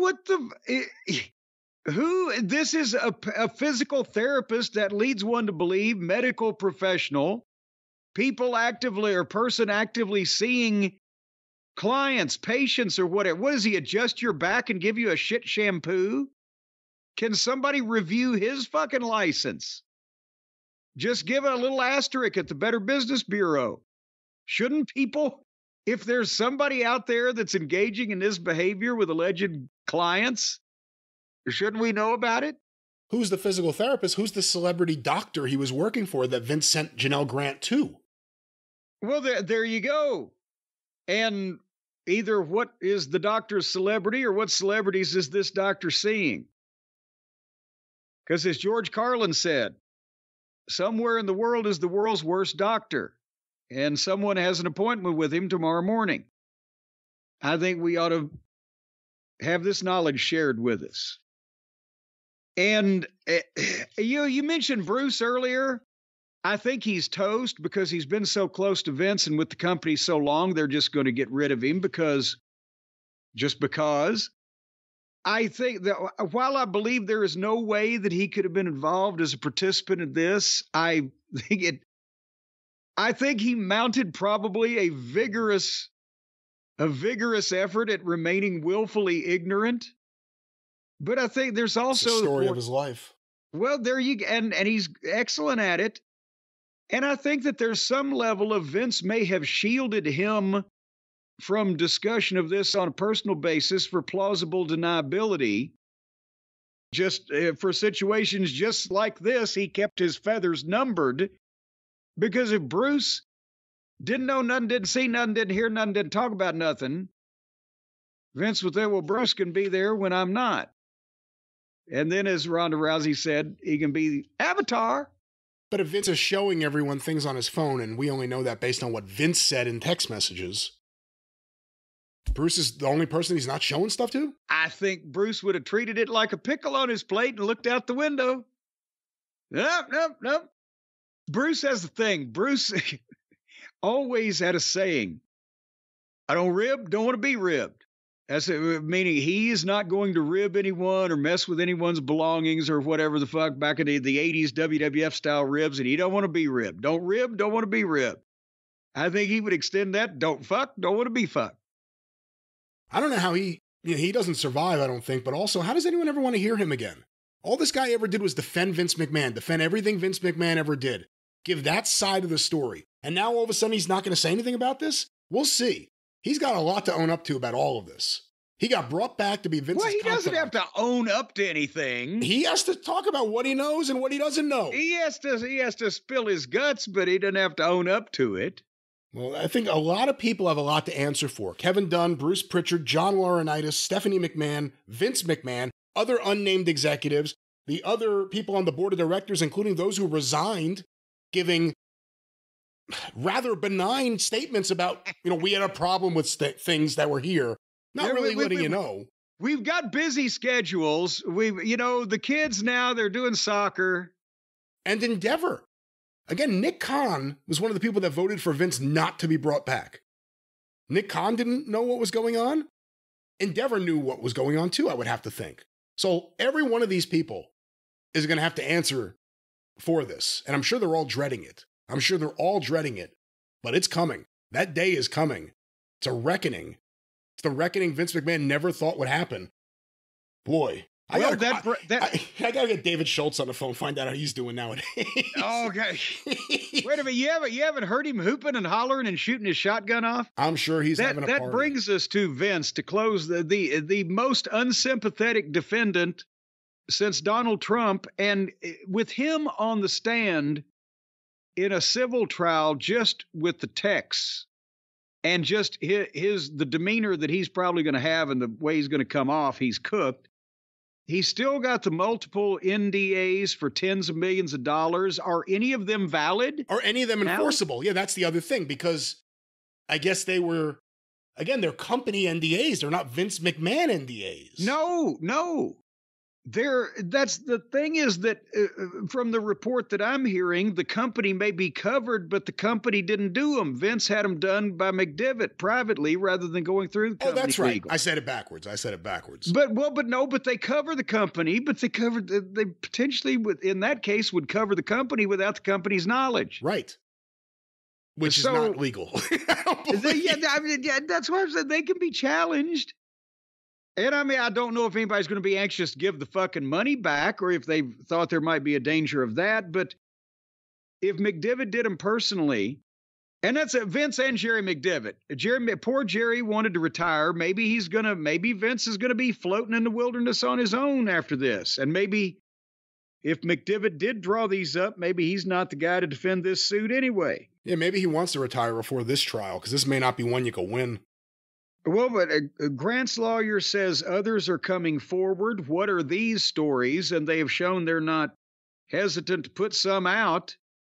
And there's a federal investigation going on that's criminal, not civil. And they got his phone. There it is. Because he's texting, I said this last time, he's texting all these things to Janelle Grant. And they're hideous. What was he sending the other participants, like Laurinaitis and the physical therapist and Brock Lesnar? We don't see those text messages. We only see the sweet nothings that he's sending to someone who he's abusing. But we don't see... And you know what? That's the one thing. Trump never put anything in writing. That was how he got away with everything. Vince didn't even learn from his billionaire buddy. On this topic, let me ask you a question I've been thinking about. I was a big Chris Benoit fan. I can't watch Chris Benoit matches. I hate the guy. I can't watch his matches at all anymore. If I see him on a show, like an old show, it repulses me. The most successful era in WWE history is the Attitude Era, which is all built around Vince and Steve Austin. What does this do to that legacy, to that footage? The idea that the biggest draw in company history, Steve Austin, is tied directly to Mr. McMahon.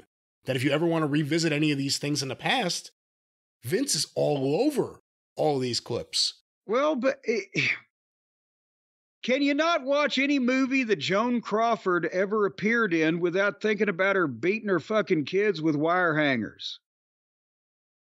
I mean, I'm not watching too many Joan Crawford movies nowadays. Well, I mean, it's a broad example. Right. But that's a little bit different than, Mommy Dearest is a little bit different than whatever the fuck Vince had going on there. I know that, but the point I'm making is, at some point, you in entertainment or in rock and roll or in sports or in football or in rocket research down in Huntsville, Alabama at the Von Braun fucking center or whatever, there's going to be shitty people that do great things in a field that you're interested in. And to be honest, I think Vince's is worse than Benoit's, but to me, I can watch a Chris Benoit match and I get sad because of that, that great kid that his brain melted and went crazy and did all those things. But with Vince, he was the host of the show. He was the person who eventually was an on-air character, making out with women, having women do. Remember Stacey Keyword dancing on a table? Yeah, now that stuff may not age well. And there's a lot of that stuff. There's a lot of that stuff. Him having Sable all over him, that was a thing in like 2003 or whatever. And I can admit I identify. I was heartbroken because I cannot ever hear goddamn Ted Nugent again. Cat scratch fever without thinking, but yes, he's now a Republican dipshit. Yeah, I feel that way about that way about Roger Waters. I like Pink Floyd, and then I found that he's a raging anti-Semite. Fuck that guy. I can't listen to his shit anymore. So those are small examples. With the Vince thing, and we don't know what else is going to come out, but you have to think more is going to come out, it becomes tougher. Any TNT, he's the host of TNT, acting like Mr. Proper. He was the host of the Saturday morning show, Saturday Night's Main Event 2, Monday Night Raw for a number of years. And just wacky segments, wacky humor, wacky personality. And eventually, like I said, making out with women and doing wacky things on his show. It's going to be tough for a lot of people to watch that if he gets convicted of something.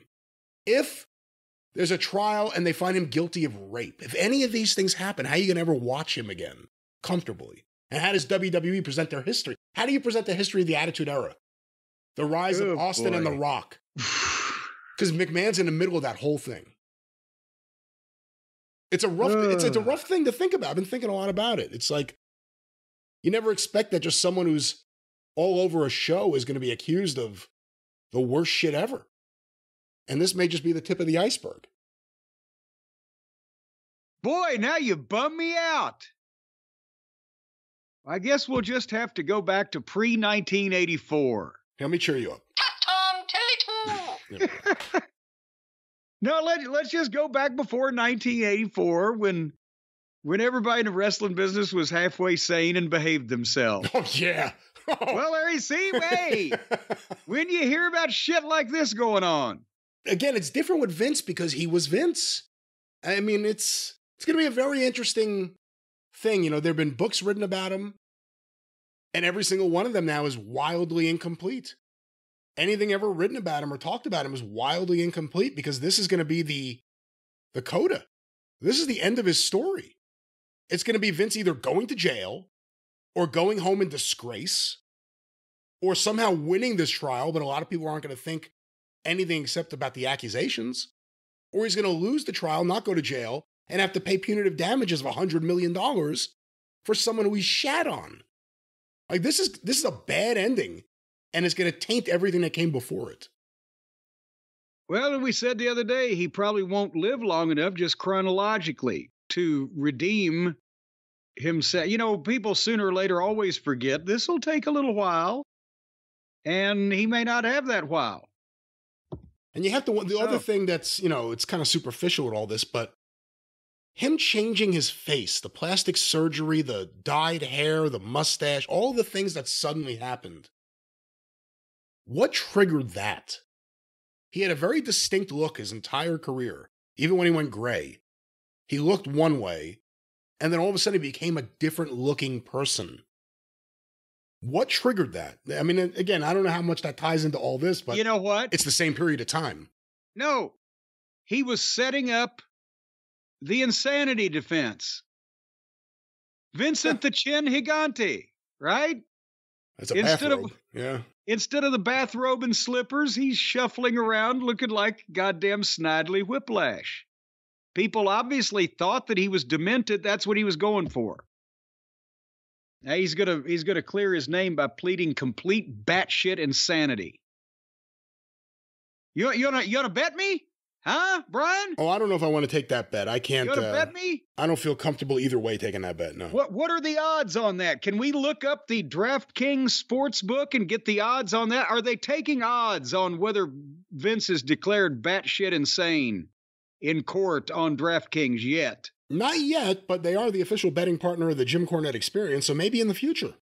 Well, and they are the official betting partner of the Super Bowl LVIII. How many is that? LVIII, that's 53. Well, I think it's more than that, isn't it? If the L comes before the V, does that subtract or add to? I think it's 58. 58. Oh, 58, you're right, 58. Yeah. Well, fuck those Romans. They should just put the numbers down. But I'll tell you what, they're the official betting partner, not the Romans, but DraftKings Sportsbook of the Super Bowl and all the other bowl, the Super Bowl, the Toilet Bowl, the Orange Bowl, whatever the case. DraftKings Sportsbook has you covered because right now, if you take the code down, get your pens and paper ready, ladies and gentlemen, to write this down. I'm going to give you a code how you can, new customers over at the DraftKings Sportsbook can bet $5 on the Super Bowl and turn it into $200 instantly in the bonus bets. And some rules may apply, so you need to read about this. But right now, just go and download the DraftKings Sportsbook app and use the code JCE. You bet $5 if you're a new customer, $200 instantly in bonus bets. Here's what I would do. What I would do is I would take a third of that money and bet on one team, a third of that money and bet on the other team, and a third of that money and bet on a draw. Do they do draws in football, Brian? They don't do draws, and also I don't think you should be giving anyone betting advice, but this is the big game. This is the one that everyone's been waiting for, the Chiefs and the 49ers. Who do you think's going to win? Well, is he a minor 49er? Dreadful sorry Clementine? Are the Kansas City Chiefs, is Wahoo still playing for the Chiefs? No, Wahoo played for the Jets, and did he play for the Chiefs? I don't think he played for the Chiefs, did he? Maybe it was Ernie Ladd. Well, if Ernie Ladd and Wahoo's playing, I'm betting on that team. But right now, you download that app and you do that thing where you get that money and you bet on, I was thinking if you just bet one way, the other way, and in the middle, then you'd come out pretty much ahead no matter what you did. But it's up to you, Brian. You want to turn my advice down just because I'm looking at this from a pragmatic, sensible point of view, as any good quality gambler should. If you're going to be wagering, you should examine all sides of this thing, get your parents' permission before placing the bet. But anyway, you can get $200 extra if you bet $5. Seems to me like it'd be worth it. What the fuck? Yeah, how long? You only live once, right? How low can you go? All those other sayings. Was that a question? I don't know what that was. I don't know. For the record, Wahoo played for the Houston Oilers, the Denver Broncos, the New York Jets, and the Miami Dolphins. Well, there you go. See? And his grandfather fought with Grant at Richmond. And then he fought with Custer at the Little Bighorn. He couldn't get along with anybody. But anyway, folks, once again, bet $5, get $200. Bonus bets only on the DraftKings Sportsbook, the official sports betting partner of Super Bowl 58. See, here it's written out. Before in red letters, they had the LVIII. That's what was confusing. But nevertheless, there's 58 of them. And if you hurry up and bet now and make it a big success, they'll do another one next year. The crown is yours, folks. Gambling problem? Call 1-800-GAMBLER, or in West Virginia that has to stand out all by itself and cause me to read even more copy, visit www.1800gambler.net. One state has its own fucking 800 number for this specific problem. In New York, well, here's another one. Call 877-8-HOPE-NY or text HOPE-NY 467-369. You can't text in West Virginia. They don't have that technology yet. In Connecticut, help is available for problem gambling. If you're having a problem gambling, they'll come over, pick you up, and take you to the casino. No, that's not what that means. That is exactly not what that means. Well, call 888-789-7777 to find out. Sounds like a slot machine paying off. They're going to trigger people. Or you can visit ccpg.org. That's in Russia. Please play responsibly. On the behalf of Boot Hill Casino and Resort. Boot Hill, Kansas. They bury people there with their boots on. He died with his boots on. Stunk to high heaven did his feet. 21 plus age varies by jurisdiction. Void in Ontario. Bonus bets expire 168 hours and 15 minutes after issuance. See dkng.com/football for eligibility and deposit restrictions, terms, and responsible gaming resources. Period. That's right. DraftKings, the official betting partner of the Jim Cornette Experience. While I get my oxygen tank fired up over here, can you tell the people what's going on over at the Arcadian Vanguard Network this fine week? Oh, another fine, packed week. Another fine week of, Tom Teleton. and even some of this. Well, that sounded like shit. Another fine week of packing. The Arcadian Vanguard Podcast Network. Get information on Facebook at facebook.com/Arcadian Vanguard, or of course we're on Twitter at Superpodcasts. This week on Shut Up and Wrestle with Brian Solomon, a look through the archives. Brian plays an old interview he conducted with Bruno Sammartino. Hear this. Great stuff. SUAWpod.com. Look for Shut Up and Wrestle with Brian Solomon wherever you find your favorite podcast. Stick to Wrestling with John McAdam continues their look at 40 years ago, Vince McMahon's national expansion. Hear this today at McAdamPod.com, or look for Stick to Wrestling with John McAdam wherever you find your favorite podcast. Don't forget about the wrestling news each and every day for free. Get your wrestling news, the morning wrestling newscast, from the WrestlingNews.com directly, or look for Arcadian Vanguard's The Wrestling News wherever you find your favorite podcasts. And of course, the 605 Super Podcast, The Mothership! Hey, go through the archive at 605pod.com, available wherever you find your favorite podcasts. The Mothership. All right, well, before we talk about the big news, because that's always behind the scenes, not on television, we got to talk about what they showed us on television, because that leads into the big news. Smackdown on February 2nd from Birmingham, Alabama. Ah, Birmingham. I remember Birmingham. It was one of our better towns. And now the SmackDown announce team is Corey Graves and Wade Barrett. So they're a two-man team there, as well as with Cole and McAfee on Raw. And also we said goodbye to Panting Patrick. What did you think? You said there are going to be two heels, but Graves can be straight. Graves can be straight. I think he did an all right job. There's too much Michael Cole in what he does. You could tell who he's been trained by, like the hand movements and all this shit. Yeah. Too much of that fakery. But other than that, I thought they did well together.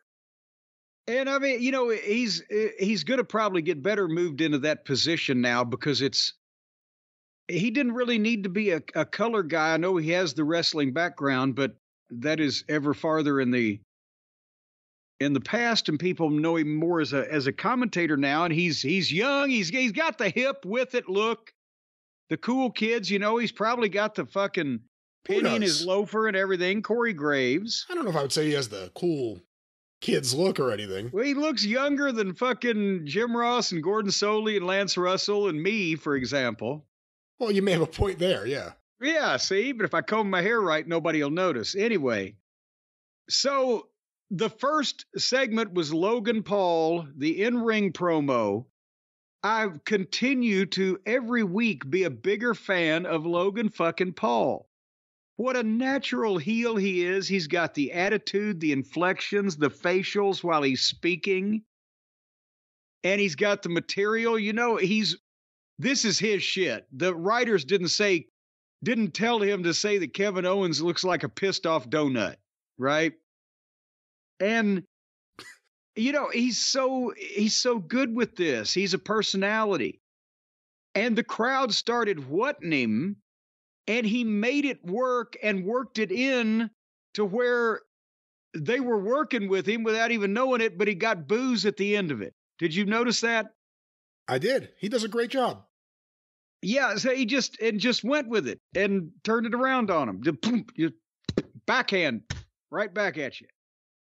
And of course, then Kevin Owens' music plays, and here he comes, and he got a big reaction.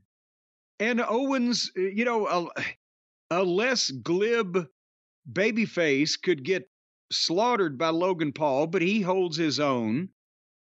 And he still wants the U.S. title, but Logan Paul's say, hey, you got your shot, one and only. I outsmarted you. fuck that. No rematch. And I'm going to go find a real challenger. And then I'm going to go down here and talk smack about you on color. And so basically, Logan Paul gets out of the ring. They go to the break, but Owens is going to have a match with Austin Theory, our boy Austin. And Logan Paul's going to sit there for it. So I'm hooked on this now because I like Austin Theory, and I want to hear more of Logan Paul. And Owens is there too. But this, again, they've fallen into Logan Paul. Who would have ever thought that he would be this good? He's one of the best performers in all of wrestling. He could do it in the ring. He could do high spots, even the ones you don't like. He could do them. He could do it on the mic. He's a natural heel. He's one of the best guys to come around in wrestling in the last 10 years, 15 years? And he started late, and he's a full-sized grown adult. Imagine that.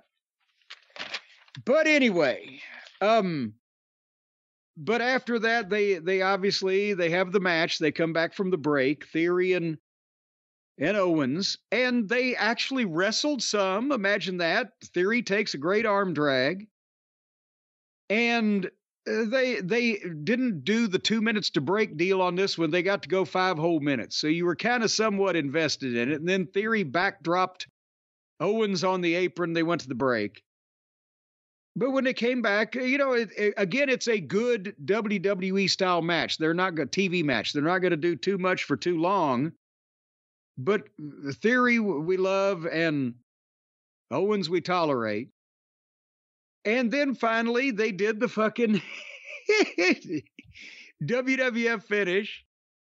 Boom! As Waller draws the referee, Logan Paul hands Theory the brass knucks, which Owens grabs and nails Waller and then nails Theory, and boom, 1, 2, 3. And Logan Paul gets the bullshit face, and then Owens runs LP, that's my abbreviation here. Owens runs Logan Paul off through the crowd. So it was a good match and a good little deal. It's better than the normal lackadaisical underneath stuff they fill a lot of this TV time with. I don't know. What'd you think? I thought it was all right. It was a good match. And I thought the finish was pretty clever just because it builds into everything that just happened at the Royal Rumble with the brass knucks, and it tied into everything Logan Paul was saying during the promo about, how he beat Kevin Owens. And Owens was admitting, the referee did a good job. They found the brass knuckles on me. I wasn't thinking this would be something they were going to carry to WrestleMania, but it's starting to look like maybe they will. Well, and I knew from the finish at the Rumble, they had to do something, whether it was Elimination Chamber, WrestleMania, or whatever, but that wasn't it. That wasn't it, bro, or whatever the kids say. But then we go from some, and that was watchable, and they kept it moving, and you're interested in the talent. And then you got Escobar and his group of ne'er-do-wells meeting in a crowded restaurant again. Why? Why are they being filmed in crowded restaurants, Brian? Oh, I don't know. They needed a meal and a drink. I needed a drink after trying to watch this. How many camera angles or how many camera cuts were there? There are 4 people at a table. You would think one camera, but there was a camera on each guy's face, and the woman's face too, every time they did anything. You should see the behind-the-scenes footage of all those servers trying to get past all those camera people and technicians in order to deliver the food to the tables surrounding. It was very inconsiderate. And then speaking of inconsiderate... He's good, I like Escobar. I like Escobar. I think he's good. But he's not goddamn the cartel boss. This is not believable shit that they're... It's just they're sitting in a restaurant being dramatic in an unbelievable way. Well, yeah. Yeah. All righty. And then in the unbelievable part of things, we had a 3-way tag team match with Purely Dreary against Butch and Bate. I'm sorry, that's Dunn and Bate now. And sounds like a companion magazine to Field and Stream, Dunn and Bate. And they were against the LWO. Yeah, Butch and Bate may be a different magazine altogether, too. Butch and Bate. Well,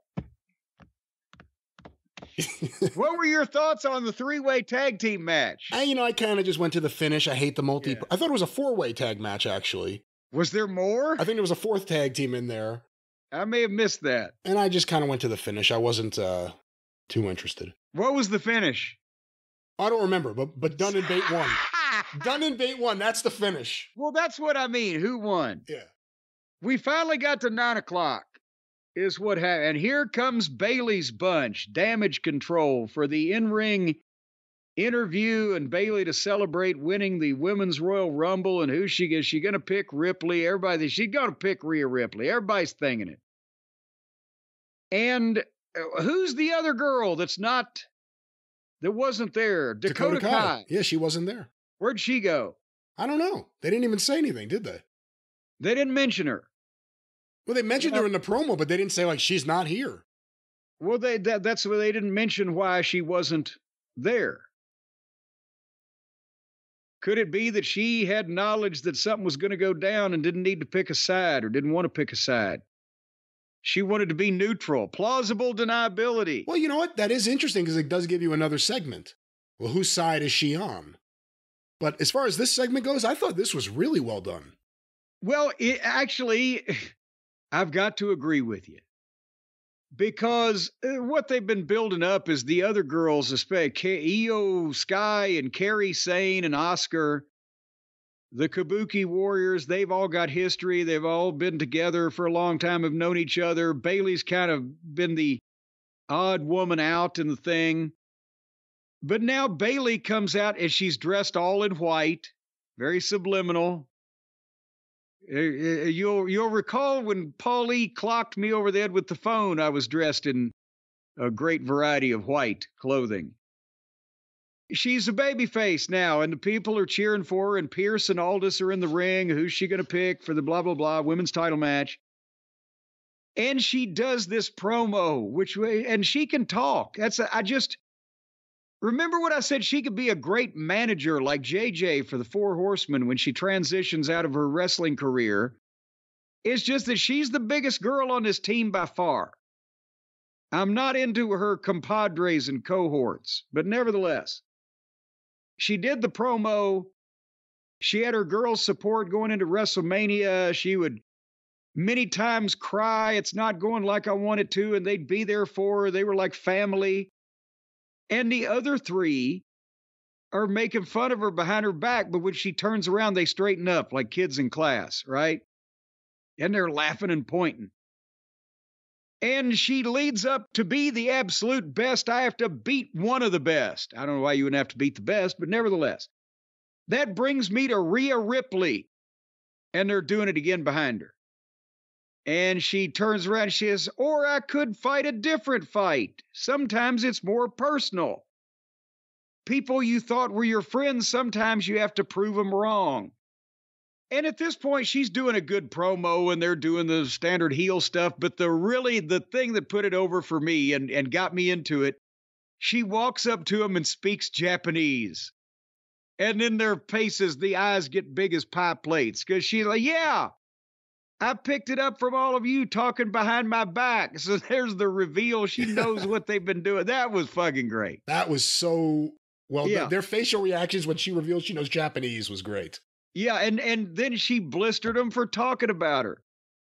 And she wanted to do all these things together with them, but EO, since the others came around, it's not you and me anymore, blah, blah, blah. And then the other girls jump Bailey from behind. And they hammer her and she's down, but as they're celebrating, and this they'll say, what the fuck? Bailey reaches behind the ring steps and comes out with a fake lead pipe.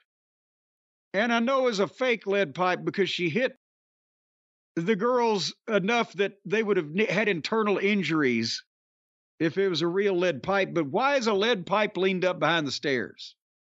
Obviously, Bailey had it set up there, knowing that she was going to get hit and be in that corner and able to reach down and just grab it. That's what they would like people to think like, wouldn't they? That's the only thing you could believe, right? Well, anyway, point being, good segment. Now it's going to be Bailey and Io Sky at WrestleMania. I could have done without the lead pipe. Certainly, to God, we could have done something else besides a fake lead pipe, but I'm being picky. I thought this was a really good segment, having Rhea in the back watching the monitor, added a little bit to it because you didn't know which way she would go. And then the reveal of she speaks Japanese, watching the other girls' faces drop. Io Sky, I thought, was great in this with her facial reactions because she didn't expect any of this. And great. I'm trying to remember, when was the last time we saw a women's promo segment that was this good? It's been a while. Yeah, no, this was great. I like this. And actually, it was one woman doing the promo and the other one's reacting. But, that's the thing. And Bayley, knowing how to speak Japanese, Brian, you know how she did that, don't you? Do I know how I have no idea how she did that, no. Well, all the talent, the men and the women, they spend a lot of downtime in the airports and the bus terminals and looking for their shuttle bus to the hotel in the hotel rooms. Bayley got one of those unlimited wireless plans, and she's been studying Japanese in the privacy of when she had private moments, specifically so that she could know that these other three were about to stab her in the back. That's one of the things you can do when you pay almost nothing for unlimited data. Have you heard about this? I have not heard about this, but it sounds like she needs a good phone plan. Well, that's the thing. You're going to get the good phone plan along with the unlimited data as long as you're going to Mint Mobile. That's why they call it Mint Mobile, because they're going to save you a mint. And then you'll find a mint on your pillow in the hotel when you got plenty of data on your phone. And you're sitting there and don't know whether to wind your ass or scratch your watch. Just get on your phone and learn Japanese. Or get on your phone and call Japan, because you get unlimited talk and text with Mint Mobile plus the high-speed data.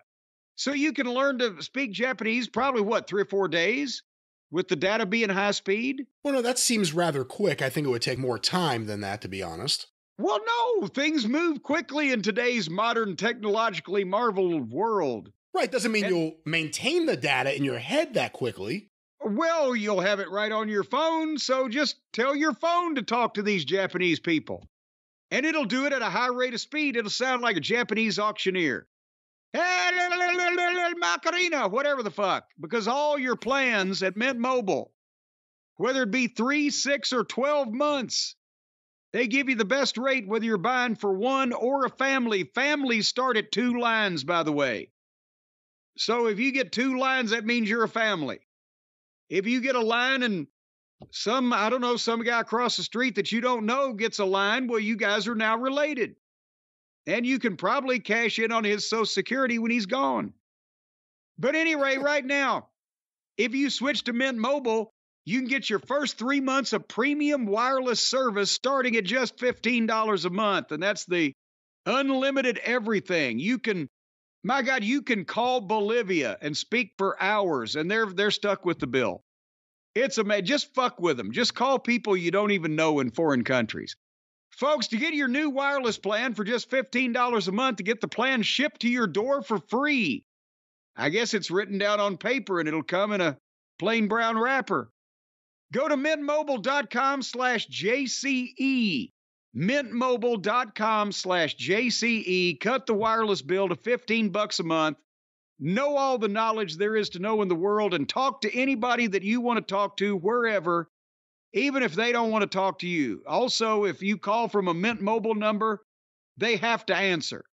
If they don't, their phone gives them a slight electric shock. That's technically not true, but it's a nice thought. It could happen. It will. Additional taxes, fees, and restrictions may apply, but not to some of you because you make your own rules because you're renegades that way. Once again, Mint Mobile. Yes. A fine solution for all of your mobile needs. What's that promo code, Jim? That's the promo code is JCE, and they are certainly a fine solution. One of the only solution you're going to need. They'll solve everything for you. They'll get to the bottom of it, root these things out, drain the swamp. It's becoming very popular. We've heard from some listeners that have enjoyed Mint Mobile so far, or enjoyed their plans, or getting on Mint Mobile, whatever. And they're mints. And they're mints. Because you can take these mints with you anywhere because they're mobile. Well, there are no physical mints, for the record. I thought every time you sign up, don't you get mints? No. You don't get any mints, ever. Somebody sent me mints. Really? I just had one of them. I felt kind of ill afterwards. That wasn't from Mint Mobile. I was smelling the burnt toast after I took it for some reason. Burnt toast? I don't know. Anyway, continuing on with SmackDown. What was the deal with... What's the deal, Jerry? Bobby Lashley and the Street Profits and Karrion Kross and the Age of Pain, or the Final Testament. The Friends of Distinction. What is their name? Friends of Distinction. What are they? I like the Friends of Distinction. I can dig it, he can dig it, she can dig it, we can dig it, you can dig it, they can dig it. Oh, it did. Yeah, that's good stuff. Can you dig it, baby? Well, we're grazing in the grass trying to figure out what the Authors of Pain. The Authors of Pain and Karrion Kross and Lashley and the Profits, they came out to the ring. They got in a big sloppy 6-way fucking fight.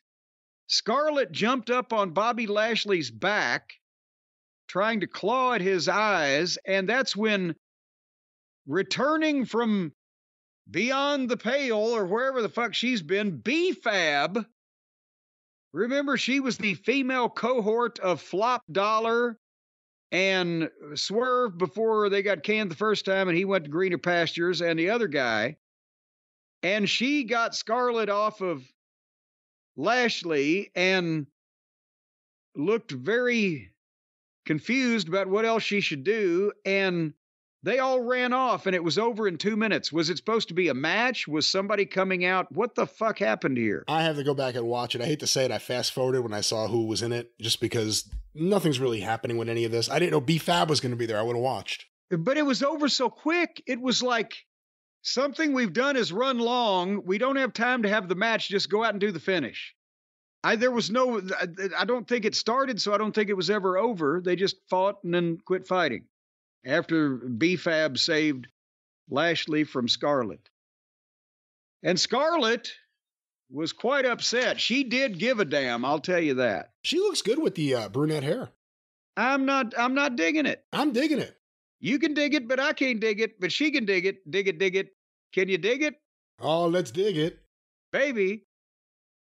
So then we go to the back again. I'm sorry. No, she looks too dark now. She had the blonde. She had the Marilyn Monroe thing going on. Now it's just like Ava Gardner. I don't know whether she's a gardener or not. How many wrestling podcasts this week will mention Joan Crawford, Ava Gardner, and Marilyn Monroe in one show? And the Friends of Distinction. I don't think any of them, goddammit. That's why we're on top. So in the back, Nick Aldis was making Braun Breaker an offer, smart man, but Adam Pearce comes in and he said, well, no, you got to talk to me on Monday. I'll give you a better deal than that. And so Braun said, I'll think about it, Mr. Aldis, and Mr. Pearce, I'll see you on Monday. So at least we're going to get to see him sooner than later. Or they have to bring him up to the main roster. They have to bring him up to the main roster now. There's no reason not to. Yeah, I mean, Jesus Christ. Look at some of the things they're showing us right now. And here's this fucking future WrestleMania main eventer, as long as The Rock approves. So anyway, then as Braun leaves, Jane Cargill comes in to talk to Nick Aldis. And did you catch Adam Pearce calls Aldis 00 salesman? I did catch that. I love their interaction. I'm a big fan of Nick Aldis so far, and he's brought out the best in Adam Pearce. Yeah, well, because Adam's got somebody to talk to that he can do something with rather than just telling guys what their matches are and arguing with them and shit. See, I like Nick Aldis because you can't figure out what his motivation is. Sometimes he's like right down the middle, straight-laced, and sometimes it feels like he's not. And he's got these issues with Adam Pearce, who's like Mr. Nice Guy in terms of how he's portrayed on the show. I'm intrigued by all this. Yeah, see, that Aldis is a cutthroat businessman out for himself, and if what's best for the company and or the TV show is best for him, if he does it, that type of thing. But then what wasn't best for the television program was Tiffany Stratton versus Mia Yim. Did I miss anything? I had to belch. I wasn't feeling well. That's right. You had a severe attack of the whooping belch about this time of night, didn't you? Around this time of night, yeah. Yeah. It's a regular thing. I think it comes from too much fucking potassium. But anyway, now we got to the main event of the evening, which was another interview, obviously. But at 9:37 p.m. Eastern, I clocked it, Roman Reigns began making his entrance with Paul Heyman and Solo and Jimmy Uso. And I know he's a big star. And I know that the entrance is the pomp and pageantry of the thing. Guess what? How long from the time the entrance started till he spoke his first word, Brian? Guess the time elapsed. 6 minutes. You are incorrect. Only 4.5. Oh. 4.5 minutes later, he spoke his first words. And then we acknowledged him, and then he moved on. And this was brilliant in a number of ways, what he did, because he said, we got to address some of the things that were said on Monday. My little brother, Seth Rollins, and nobody reacted. And then he said, that's right, no pop. God, that was something. How about that? Oh, my God. Don't throw rocks at a man carrying a machine gun, Seth. And I hate that the writers probably told him to say most of those things, but he was wholeheartedly with it. But apparently it didn't get over on the island of relevancy out there in the South Pacific. But he said, Seth Rollins says he's got the title, the blah, blah. Roman calls it the loser bracket title. I beat all those guys that are contending for he told the truth, and here's the heel telling it. It was devastating to the case they made on Raw. It was obviously what everybody was thinking because we said a lot of these same things. But so they have a guy say something on Monday night on purpose and then have the other guy come out and just fucking destroy him on Friday. And he said he runs around for 2 years in his wife's clothing and calls himself the guy. Well, yeah, I work 10 times less than you and I make 10 times more money. You people want Seth Rollins money or Tribal Chief money? Oh my God, stop it. He's already dead. And the toe of the boot just kept kicking him. And you wondered about those comments that Rollins made about him on Monday night. Like, wow, those are a little hard there. Yes. And this was the perfect receipt. And this is, so anyway, he says, so Cody can do whatever he wants to do because he's got values. It may not all be about the money with Cody Rhodes. So Cody can either be the very best number 2 in the world or take another crack at number 1. And I mean, let's just stop there before we go any further. Good Lord, nobody was going to buy Seth's line of goods that he was trying to sell on Raw, except if you were the AEW style fan that's like, oh yeah, he has great matches, because it was just bullshit and it was made up and you couldn't get behind it. I didn't think they were going to just disembowel and fucking, circumcise, or what's the word I'm searching for? Neuter? Cut the balls off of Seth Rollins so verbally, but I think Roman may have been just a tad bit personally offended. It's kind of like when Lawler got hot when Jimmy Hart said, what do you do with a horse when he breaks his leg? You shoot him. Did you see the video? I forget when it aired on this show, but it was Cody and Seth Rollins. It was Rollins doing commentary talking about the various champions of the NWA and the WWE. Once again, do you want to be the Hulk Hogan champion or the Ric Flair champion, the Dusty Rhodes champion? All of a sudden, they had a Ric Flair montage. I was like, what is this? And I stopped to fast forward to see it. And it was all building up that promo. It was referring to that promo, I guess. They're being too smart for their own good, and that they can't build up the secondary title, especially while Seth is the first and only owner. First and only owner of it. It's not going to be nearly as big or as important to the fans or anybody else as the ones that Roman Reigns are wearing or is wearing, or whatever the goddamn grammar is. So they're just tearing down their big one, trying to build up their little one, aren't they? Who knows? Well, anyway, when he said, you want to be the very best number 2 or take another crack at number 1, Cody music. And he gets a big pop, and he makes his entrance. And they go to the break in the middle of an interview segment because it's already been going about 8 minutes, and they got a lot more to go. But the cliffhanger is, who is Cody Rhodes going to choose when he comes back, or when we come back? And they come back 3.5 minutes later, and the music's still playing, and Cody's just now stepping in the ring. So he must have stopped to have a coffee or whatever. And the big Cody chants. And boy, howdy, they're ready to see this fucking thing. And he asks Roman, can we have the ring to ourselves? And Paul and Solo and Uso step out. And that's when Cody tells the story. I took counsel this week. I talked to family and friends and legends. And Seth has made great points in his argument, but I disagree. It's not the Hollywood title. It's the title that my daddy had in his hands, and that's the title I still want. And everybody thinks, oh, here we go. And then Cody says that, Roman, you say all of this is yours. So finishing my story is taking everything away from you.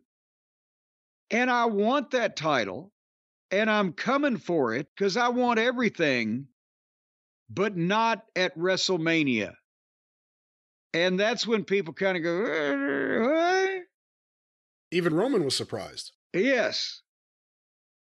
And he says, I took counsel from one individual that I talked to that knows you very well. And boom, The Rock's music hits. And Roman's face changes. And in a realistic way, not a way. And the place goes batshit. And here comes The Rock. And now, by the way, The Rock's music starts playing at 9:52 p.m. SmackDown goes off the air at 9:58 because they're on network time. And nothing else was said. Rock makes his entrance, shakes hands with Cody. They hug. He whispers something in Cody's ear. Cody smiles. And then leaves, turns back and nods, sort of like a, he ain't heavy, he's my brother, look back. And Rock does the slowly I turn to Roman, and the music comes down, and the Rocky chants go. And he does the face-off with Roman. First, they're all the way across the ring, and they get a little closer, a little closer, a little closer. And finally, as they're about 6 inches from nose to nose, we go off the air. So the last 6 minutes on the air, nobody spoke. It would just, but that's the thing, is we'll dissect in a moment the logic of it or the reasons for it or the potential backlash from it or whatever the case. But what a fucking 2-segment piece of business here. If you just want to talk about making people go batshit about something in the building, in the room, in the moment. Well, part of it is that they've stacked it so that The Rock gets these kind of reactions because he keeps coming out as a surprise. The surprise pop is different than the advertised pop. Yes. I'm swallowing still. I thought you were going some further with that. But I mean, every appearance he's made recently, it's a surprise appearance when all of a sudden his music hits and people react to it. Yeah, but if it's Tits McGee and the music plays, people are going to fucking throw goddamn fucking stale jelly donuts at him. He's still a star to get the, oh shit, it's him. Right. I mean, I'm sure the people in Birmingham didn't expect The Rock to show up. No, that wasn't part of the advertised program. They didn't realize how desperate he is. But see, you're gonna. I'm being neutral because I see both sides of this thing, and you could have bigger troubles than what they've got as far as, oh goddamn, which major star do we put in this main event that sold 100,000 tickets already live? But this as a performance, Roman was fantastic here. And then Cody, he's over and they want to see it and they've got him to where they want to see it. And I thought he performed this well, even though that it is on the face of it, the surface of it, we don't understand why he made this decision. We do because we know the backstage news and the out of the ring news, but just on the television presentation. In kayfabe, it makes no sense. In kayfabe, well, it could. I'm going to tell you in a minute how it could eventually, but right now it doesn't make a lot of sense to the average fan. Go, well, we wanted to see you do it, and we like The Rock, but you know.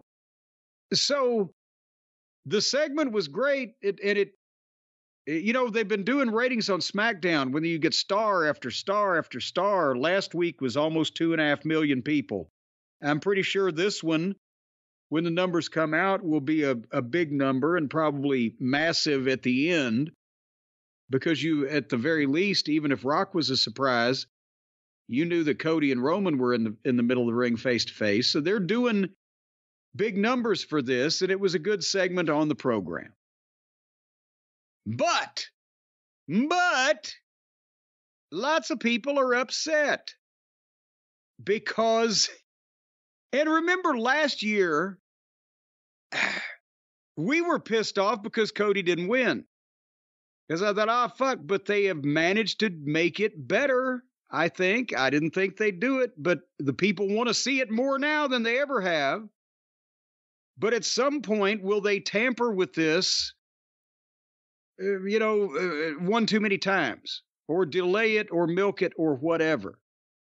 Yeah, this was the one too many times based on the reaction outside of that arena from wrestling fans all across the world so far.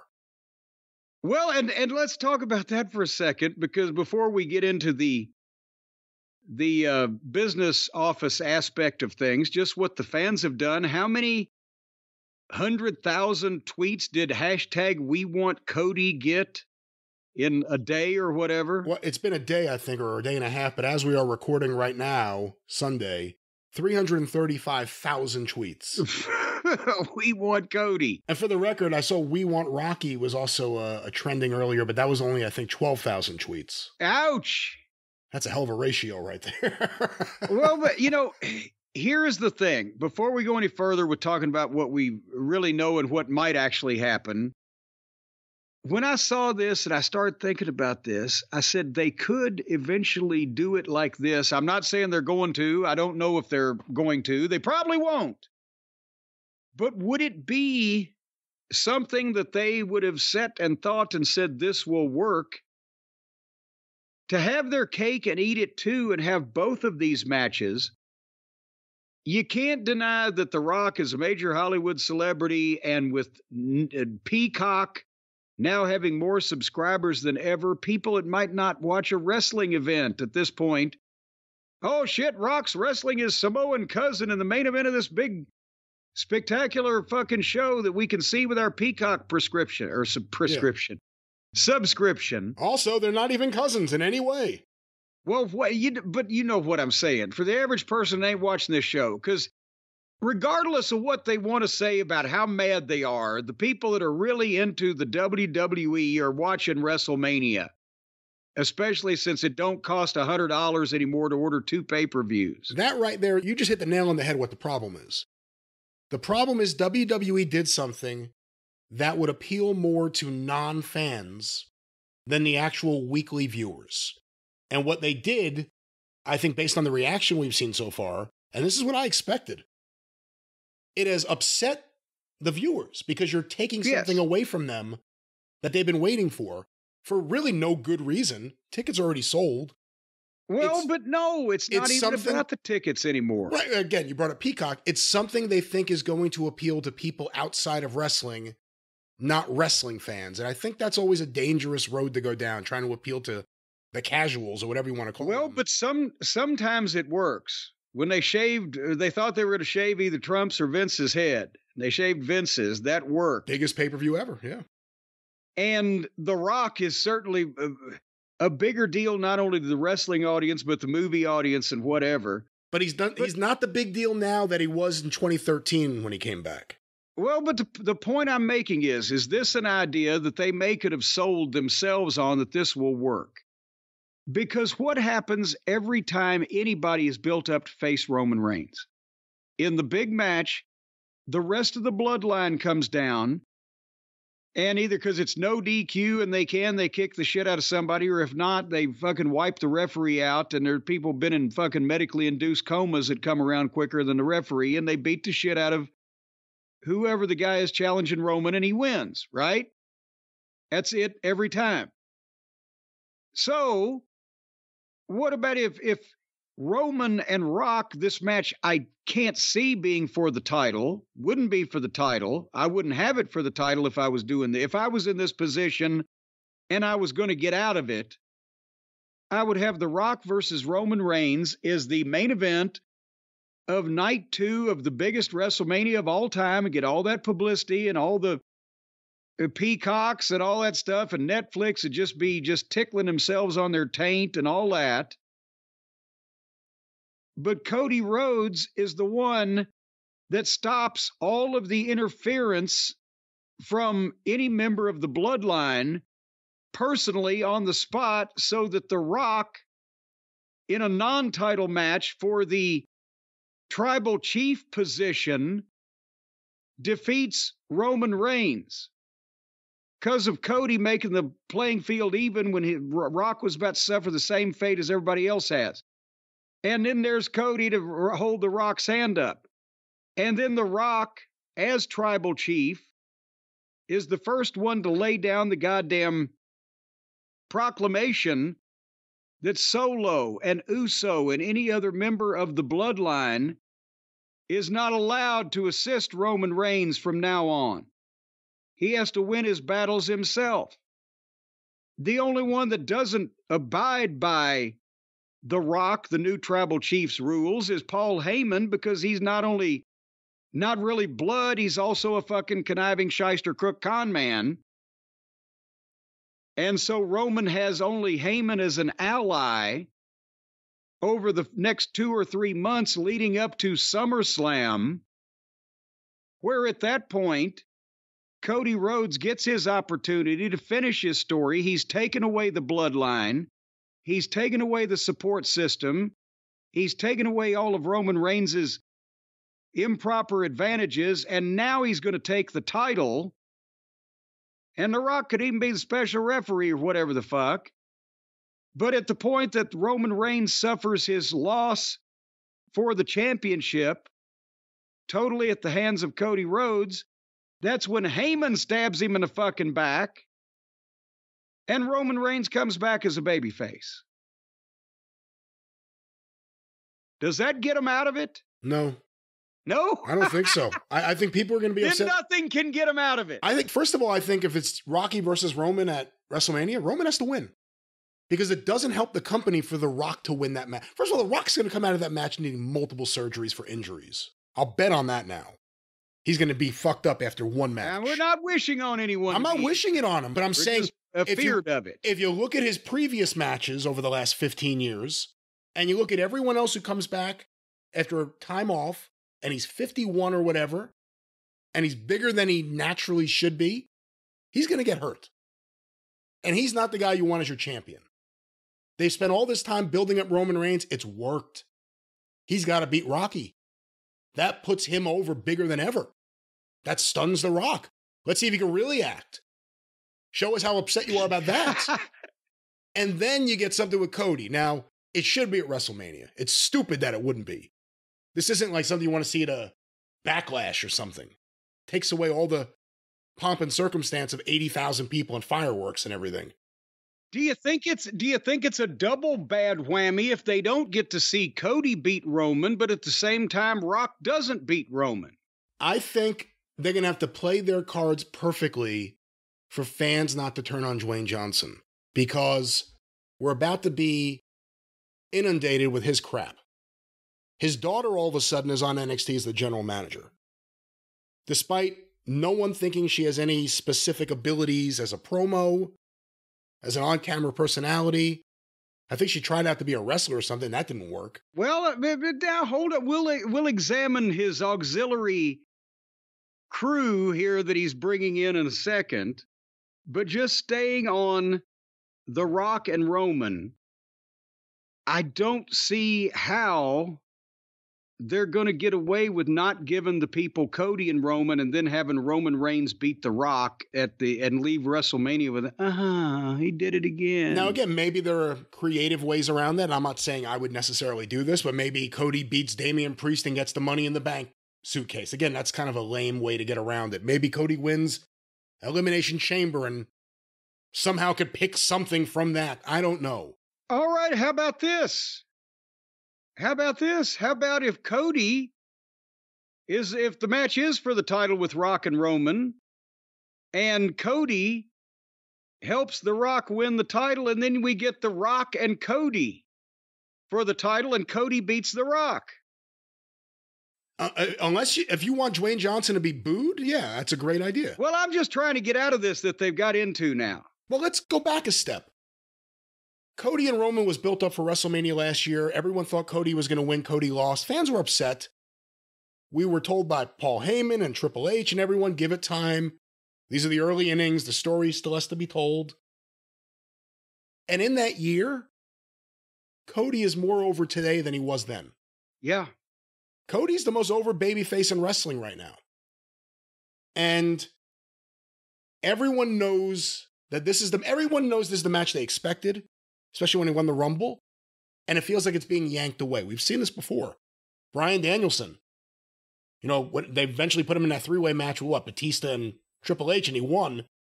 The fans kind of went crazy demanding it. I think we're going to have a problem now because Dwayne Johnson's not going to always be able to show up and get a surprise pop. And the fans and the chatter about this is getting louder and louder because it feels like for the first time in a real long while, WWE is like slapping the face of the fans with this. The reaction's been overwhelming. They did not expect it. Most disliked video in WWE YouTube history, to the point where someone just wrote to me, I have to check on this. They said they just put it up again a second time, but they cut out Cody's sad facial expressions.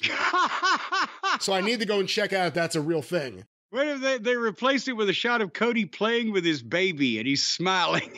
The Rock just started showing up. He gets put on the board of directors, given a ridiculous pay package. Nick Khan's his friend from childhood. Ari Emanuel's people have been representing him for years. And now all of a sudden, he's jumping right into the main event of this show that he wasn't needed for. I mean, that's the other thing. It's a kumbaya moment. The locker room gets along. They're doing great business, record business. Everything's working out fine. And then he's throwing himself right in the middle of it. And the word going around is that he was politicking for it. The other word going around is that he was politicking to win. So who knows? But this is a locker room morale crushing thing for someone who is a massive star from the past to come in and just take the spot on top when it's not needed, it's not necessary, and it may be counterproductive long term to everything they've been building and working on.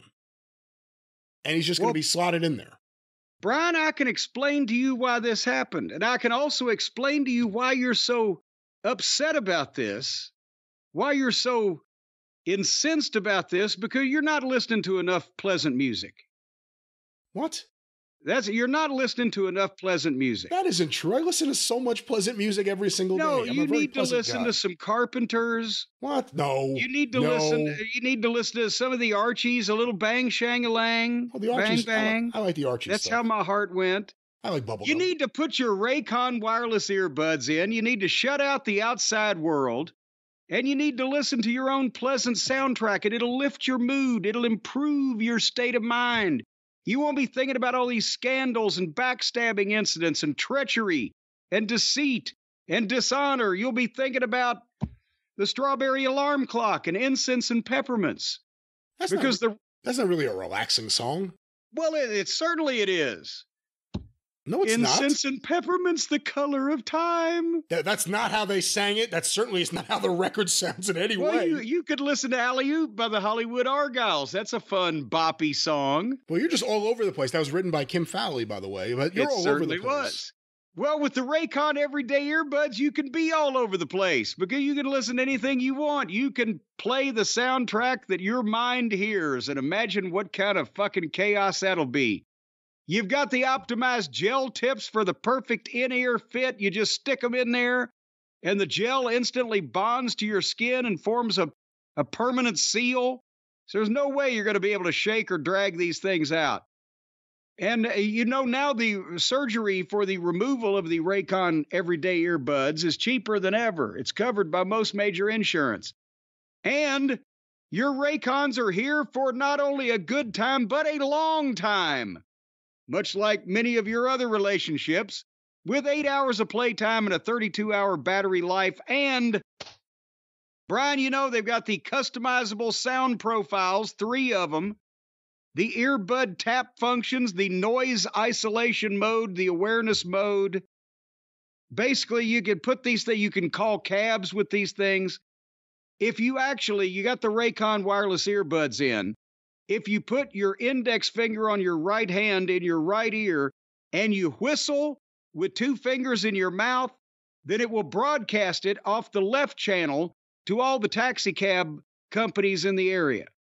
Not true. You've tried that in New York, haven't you? I have not, and it's a real bitch. And it helps also if you're standing on one leg and hopping and waving the other arm over your head and screaming like a chicken. People will stop. Sometimes it's not even a cab. It's just random people in a car will stop when they see you. None of this has anything to do with Raycon. As you said at the top, you can listen to fine tunes, some good music. You can answer your phone calls. You could listen to a podcast or a wrestling show, whatever you want. Well, imagine that. And, Valentine's Day is coming up.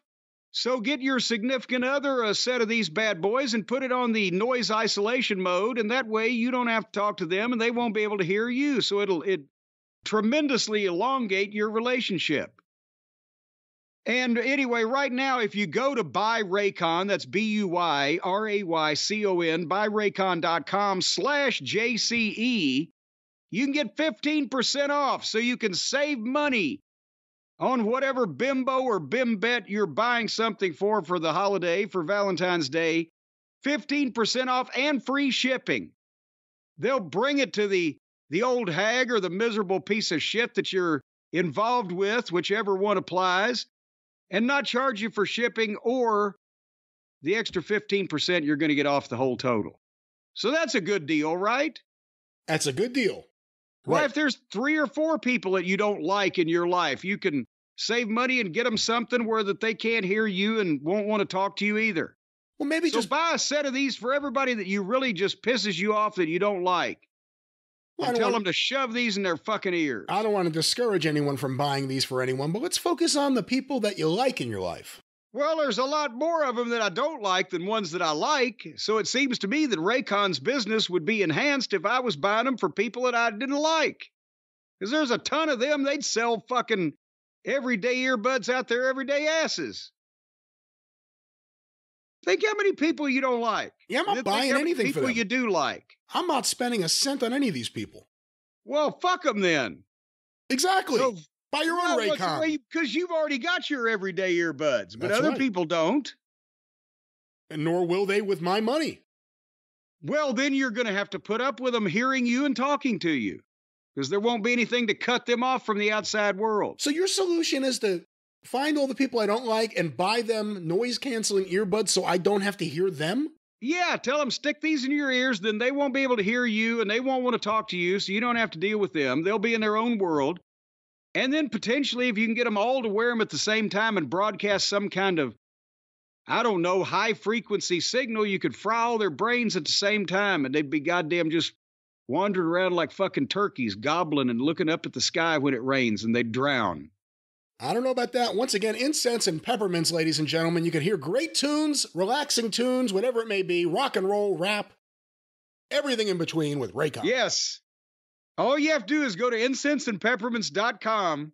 I'm sorry, buyraycon.com. That's right. /incense and peppermints. No, /JCE. 15% off and free shipping on the incense or the peppermints. But anyway, so I just wanted to get that in because we're supposed to before the end of the program. But let's dissect the reasons for The Rock in this whole thing and how I think these people are viewing this. Brian, because think about it. You've got Ari Emanuel, big-time Hollywood muckety-muck, Nick Khan, childhood friend of The Rock, right? They go way back. Robust friend, yeah. All of the big executives that they either have got in this new company conglomerate, TKO, or that they have inherited from the UFC, they're used to making the biggest match. In the fight game, it's about making the biggest fight, the star power, right? And I can see where no matter how popular Cody is for these people who may not be yet tuned into the dedicated, the most loyal WWE audience, just looking at it from being promoters and dealing with celebrities. Here's The Rock. He's a fucking movie star. You can't deny it. He's been in more movies than Cody has. Yes, he has.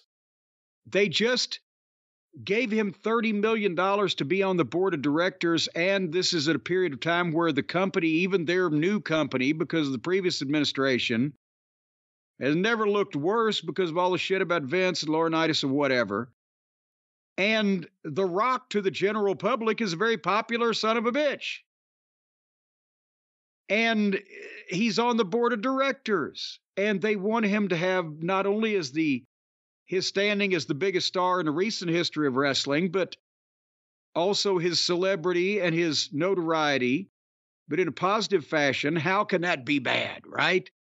This is fucking great. This is what they're thinking.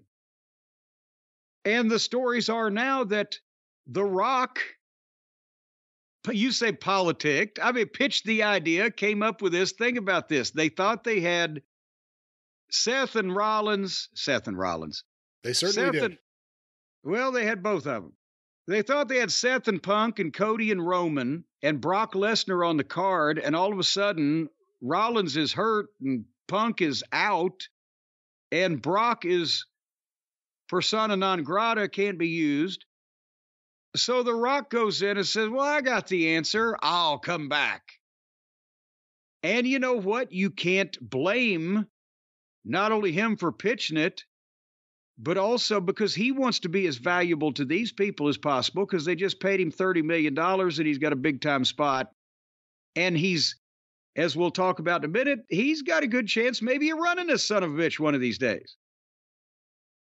And he said, well, I'll come in and save the day and we'll have this long-awaited match. And, you know, blah, blah, blah. And they've come up with however they're going to get out of it and whatever idea they've got from there.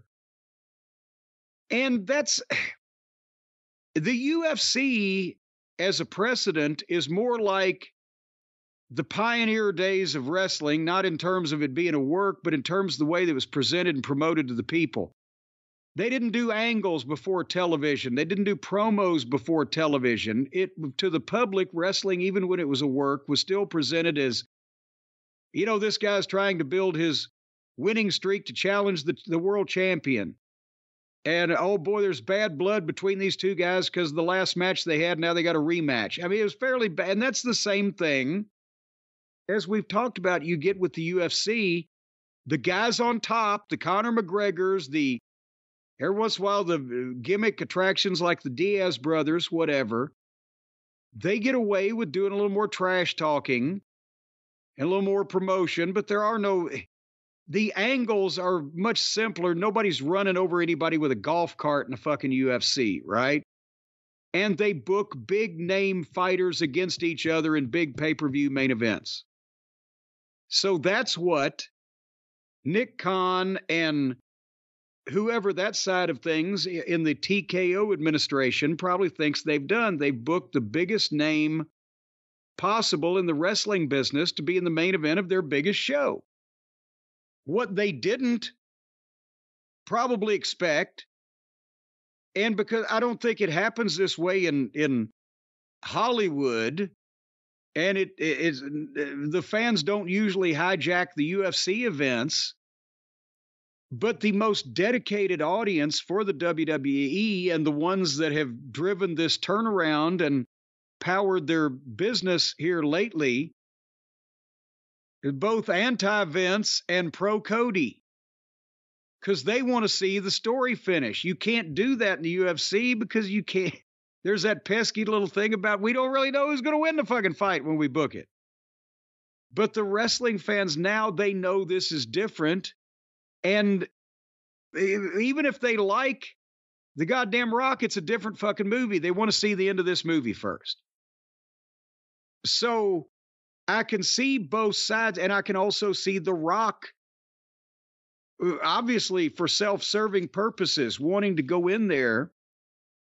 Because think about this, the fucking grandson of Peter Maivia, the son of Rocky Soulman Johnson, could end up not only being at one point the biggest star in Hollywood, but also running the goddamn WWF at some point in the future. Which would be a disaster. It might be, but that doesn't mean that he thinks it will be. But you hit the nail on the head. The problem is, The Rock has the relationship with Nick Khan.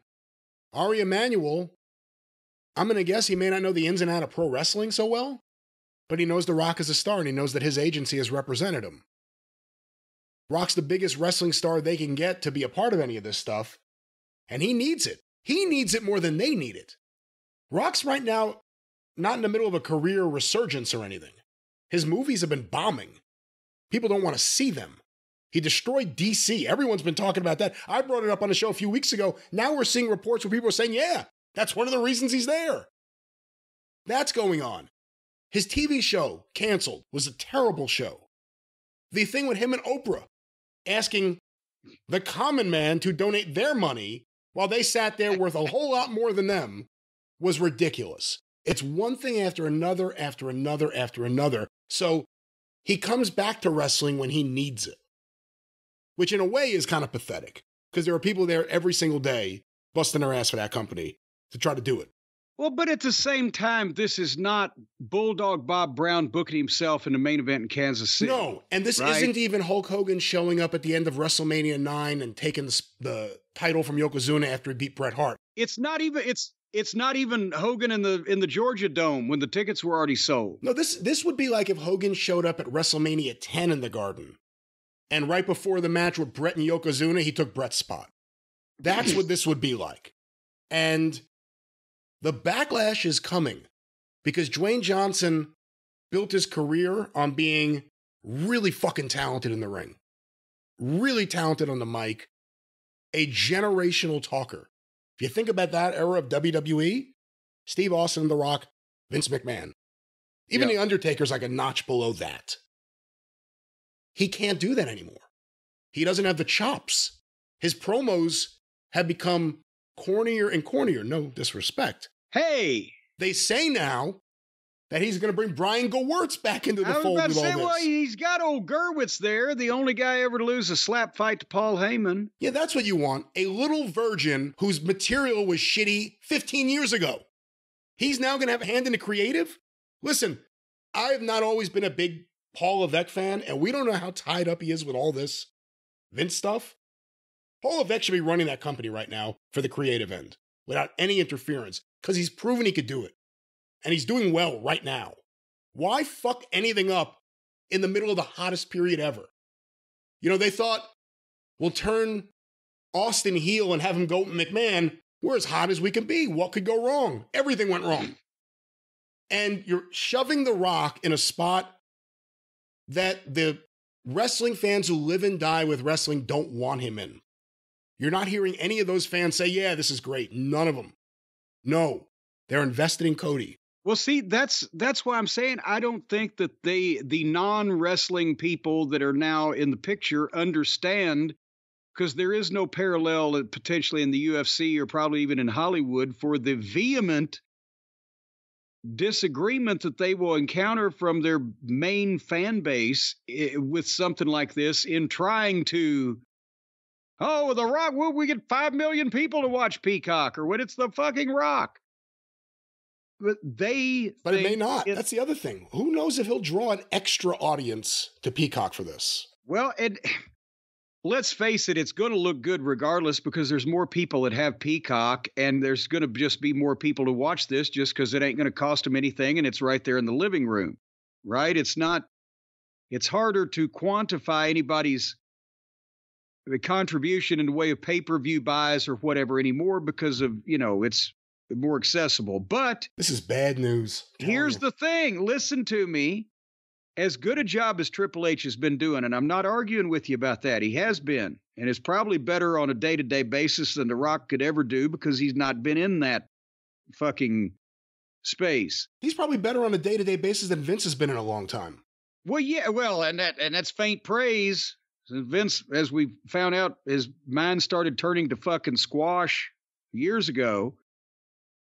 But they also, Triple H has got to watch out because even if he's not involved or wasn't involved or he and Stephanie have been trying to distance themselves from the other side of the family or whatever the case, again, you got Hollywood agents, deal makers, childhood friend of The Rock. He's a fucking celebrity. In Triple H's defense, he's done this job and done it well.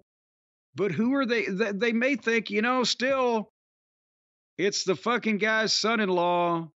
Maybe we ought to just break clean. You never know what they're going to think.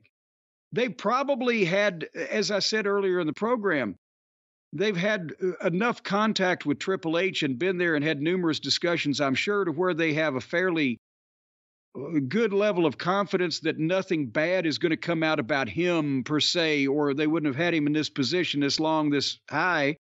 But if it comes down to a pissing contest between The Rock and Triple H, they're going to probably do what The Rock says. The Rock says, because he's the fucking Rock. And they're looking at a movie star and a celebrity, and they don't understand the intricacies and the nuances that go into some of this shit. And anything from the best players don't always make the best coaches to, he may not have the golden touch on everything anymore. But you can't deny that these people would probably put more faith in what The Rock says than even Triple H because of the different levels of notoriety. I can't deny that. I think it's a sad fact. I think it's a sad reality. But The Rock has never shown an ability to book. The Rock's material has been incredibly lame. He's running on the fumes of what he once was. Because he comes out there with his Brian Gewirtz material and it bombs. It's lame. It's terrible. Remember Cena calling up for having crib notes on his hand? Yes, but I never see him bomb because people are just happy to see him there. He can fart in their general direction. They're going to moderately like it. Again, the surprise pop is a lot different than The Rock's going to be here next Monday. What's he going to say? There's a big difference there. They're doing everything they can to stack it so The Rock gets these moments. And the last thing wrestling fans want is WWE to be built around The Rock. But that's what you're supposed to do. You're supposed to stack these programs so everybody gets a big pop. It's just that some people have a more pull than others to have that done. The problem is The Rock is a self-serving guy, and he's coming in here. Oh, now, come on now. If a self-serving person, if he was just completely self-serving, they would do things like nepotism, like having their daughter become the general manager of her own brand. That's right. Even at the tender age of early 20-something, and the fact that she couldn't say suey if the hogs had her, or there might be a renewed push for a talent that is related to The Rock that was released months ago because there wasn't anything for her, and suddenly she's just kicking everybody's ass. Well, there'd be something like that going on if there was anything untoward with this relationship. I have no doubt The Rock would love to run WWE and love to be the top star there, but it would be the wrong move in 100 different ways. And what happens the next time he gets a big role? He's not going to drop wrestling like he always has? Well, wait, hold on here a second.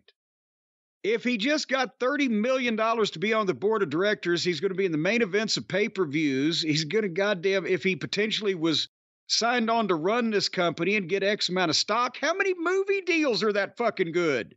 Well, he announced he's doing Smashing Machine, the Mark Kerr movie. I haven't heard too many other. Again, The Rock has had a string of movies that have not done well. So I don't know what roles he currently has, but he keeps trying to get his own projects off the ground. They're all terrible. That show on HBO. How are your movies doing? I don't have any movies. I guarantee if I made a movie, it would be better than The Rock's. Even if it made less money, it would be a better movie. Because he doesn't have the sensibilities. He doesn't understand. His TV show was a bomb. The XFL's a bomb. Wait a minute now, Tony Khan. Even if it doesn't make 15 cents in Chinese money, it'd be better. It'd be more stars. Yeah. I mean, I wouldn't have Dwayne Johnson in the film, but maybe that would help the film, actually, now that I think about it.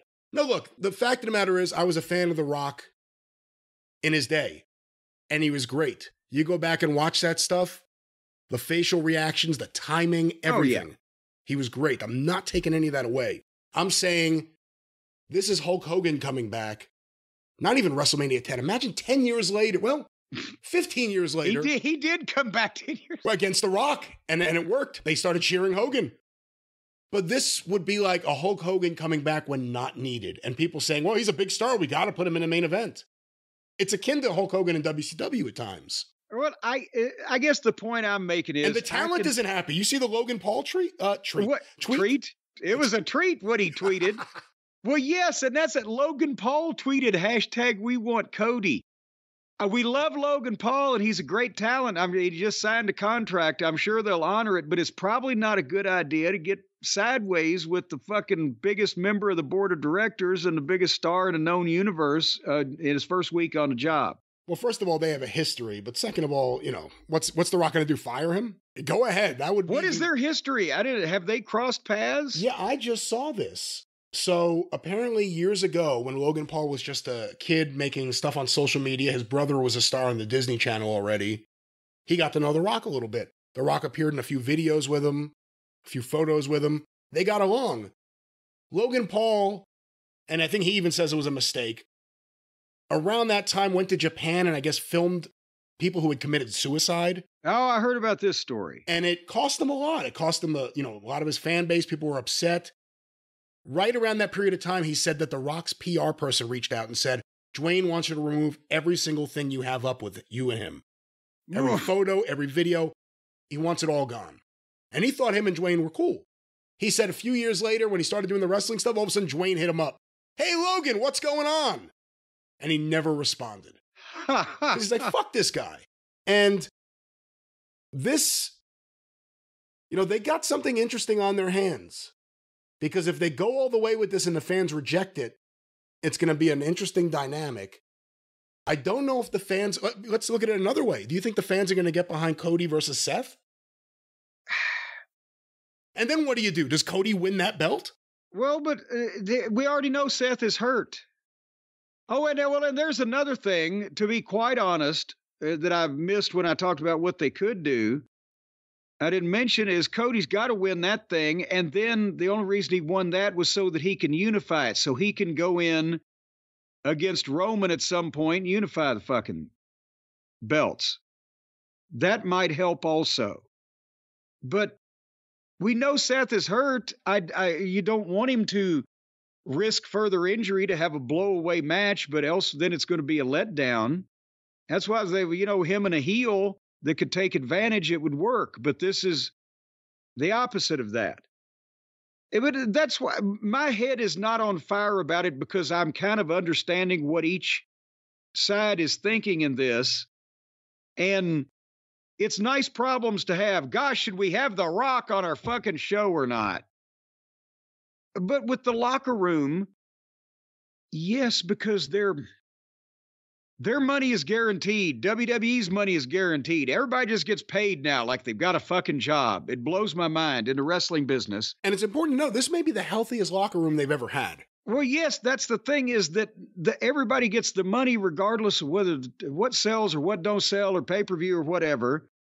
So now they're like, well, Cody's with us here. We love him, and he's here with us all the time, whereas The Rock is this star that comes in every so often, and we don't even know him, some of us. So they're going to be on Cody's side. If this was 40 years ago and it was the territories and you got paid on the house, they'd probably all be blowing The Rock. Now, there are some people who think that if CM Punk hadn't gotten hurt, the road they were going with was Punk and Rollins, Cody and Roman, there are other people that think that even if Punk didn't get hurt, The Rock was still going to do this. You have any thoughts on that? If he was, this made it easier. And also, don't forget Lesnar. Because that's another thing. Who was he going to work with? Was it him and Gunther? I heard it was going to be him and Gunther, which would have been, just lovely for us, prick. Now he's fucked that up. Every time I want to see one of these assholes that I don't like, just because I begrudgingly admit they have talent, then they piss me off. But again, to Nick Khan, to the upper echelon, losing a star the level of Brock Lesnar and CM Punk at the same time. Seth Rollins is injured and probably not 100%.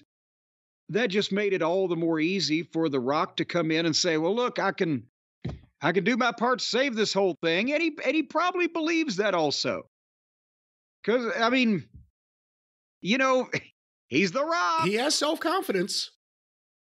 He certainly does. So it's, again, in years past, this would have been great problems to have. Well, we lost CM Punk, but we got The Rock or whatever. But the way that they've got themselves into this thing with the most dedicated, regular, devoted fan base, the regular viewer, they wanted Cody to finish this thing. So that's going to be, I was just going to say it remains to be seen how vehement they're going to get about this. I don't think that it will get to the level of Danielson 10 years ago, just because times have changed. And also The Rock is a bigger personality. He's still going to have people on his side.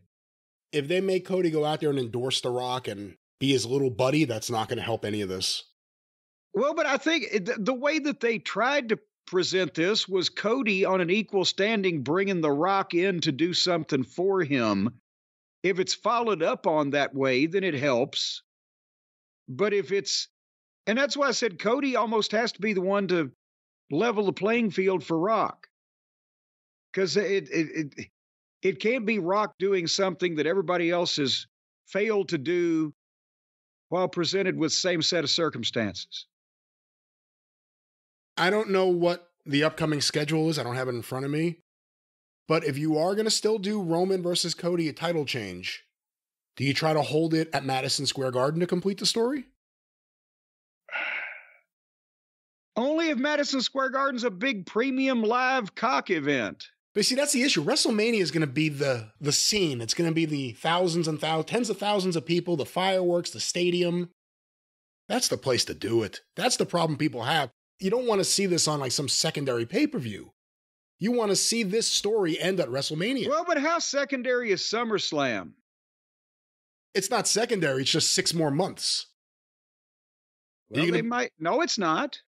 Not after WrestleMania, April, from now, May, June, July. It's the end of July, right? So 3.5. I was thinking from now, but I was also thinking August. But anyway. I don't know. We'll see what happens. Do you change course? Do you? I mean, I know you can't predict what they'll do. Yes. If the reactions become something you can't hide, do you change course? Do you lean into it? Do you try to do anything differently? And what do you think about what I brought up earlier, the idea that Roman would defeat The Rock at WrestleMania? Well, see, that's why I said earlier, that's a big double whammy to not give the people Roman and Cody, and then also Roman wins and beats The Rock even. Would that be an Andre moment, an Andre and Sheik? Well, oh, fuck. At this point, nobody's ever going to do it. It turns them off. And also, again, you go with a triumphant return of a fucking major star of the past. But normally, this would have been booked to where that you could get the new star to win the title and stop the undefeated streak or the defense streak or whatever, and then have the big star return for a double whammy rather than the big star comes back first. Who does it help more, and which victory would help the company more, Cody or The Rock? Who does it help more, and what would actually, in the long run, be the best thing for the company? Rock's 51. Well, Cody's still in his prime. No, Cody is definitely the long term. And it helps the company more that Cody wins the title and is the next champion than I can see than The Rock, who's bigger than the title, to be honest, at this point, and also has already had it multiple times, and they would be wasting Roman Reigns' streak and defenses to just have The Rock win it.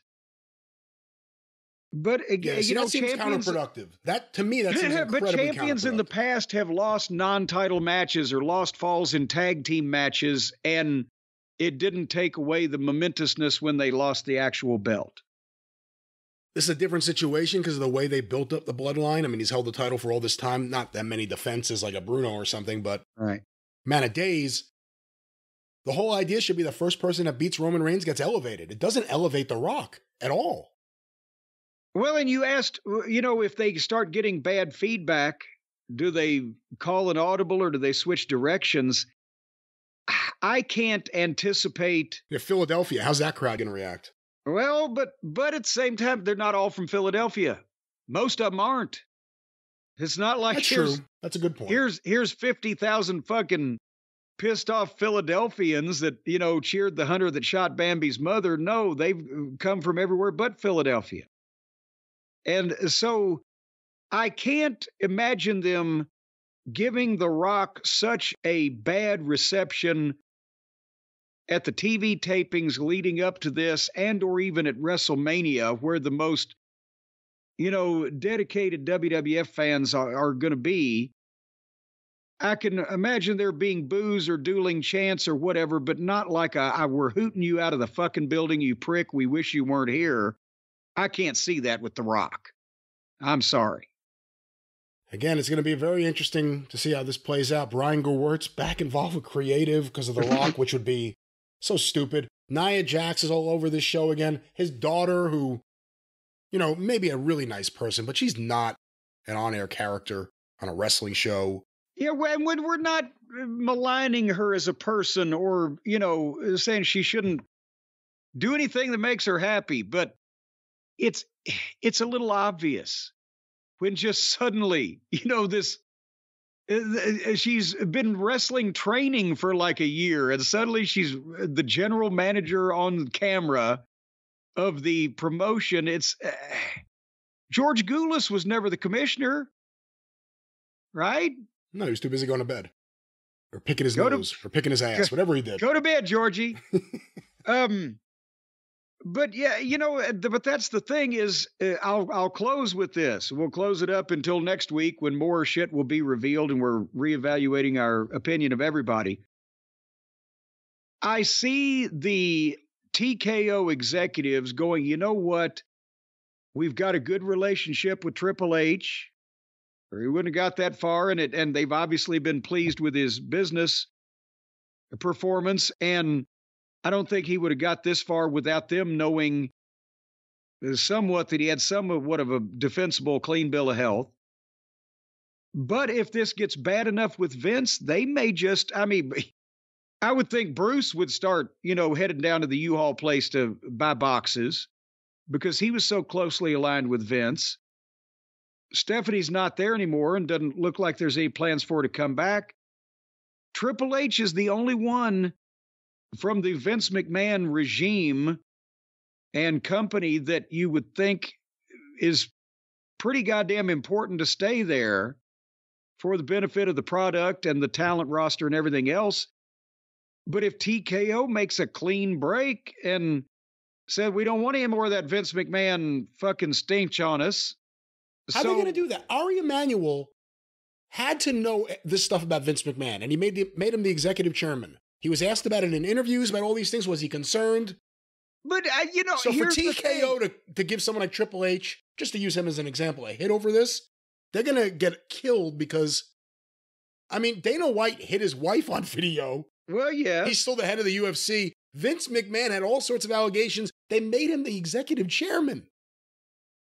They didn't have to buy WWE. In Hollywood, aren't these NDAs, fairly common, but there's nothing common about the details of this thing that's come out in any industry or line of work.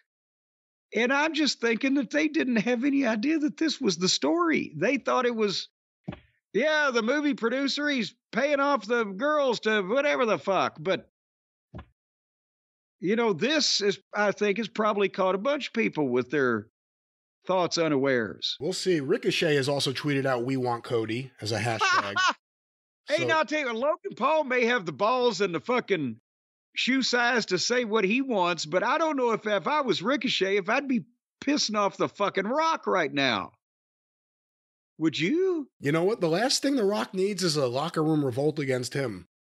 And the locker room is pretty united. I mean, there's still factions and people still have issues with other people, but as I said before, maybe more than any other time in wrestling history, especially without Vince there, who always tried to create a dynamic that was tense for other people other than him. This locker room gets along. Yeah, Vince liked having, because that was the old-fashioned way that a lot of promoters did. Vince liked having his top guys kind of at odds with each other because it made them work harder and try to get over each other, which made shows and business better. But like I said, now it doesn't matter. And the guys don't care who's on the card. They don't care what it draws because they're always getting the same amount of money. And I killed Cody years ago when he was trying to be something he wasn't. And I killed him when his booking in AEW didn't make any sense and was counterproductive. And again, he was trying to be something he isn't. And since he returned to WWE, he has found who he is. And the fans accepted him. In AEW, the fans didn't accept him. Here they do. Not only do they accept him, his popularity has only grown. He absolutely deserves I mean, it's wrestling. He should be in the main event of WrestleMania against Roman Reigns to finish the story, to complete the booking in the right way, for a number of reasons. He deserves it, he's earned it, and he's proven himself. And it's tough for a guy just to slide back in and take all that away. If this was an Agatha Christie novel and they're just about ready to name the killer and suddenly they introduce a new character, wouldn't it throw you fucking off? Yeah. Oh, wait a minute. We didn't think about him. He was the gardener in the boathouse.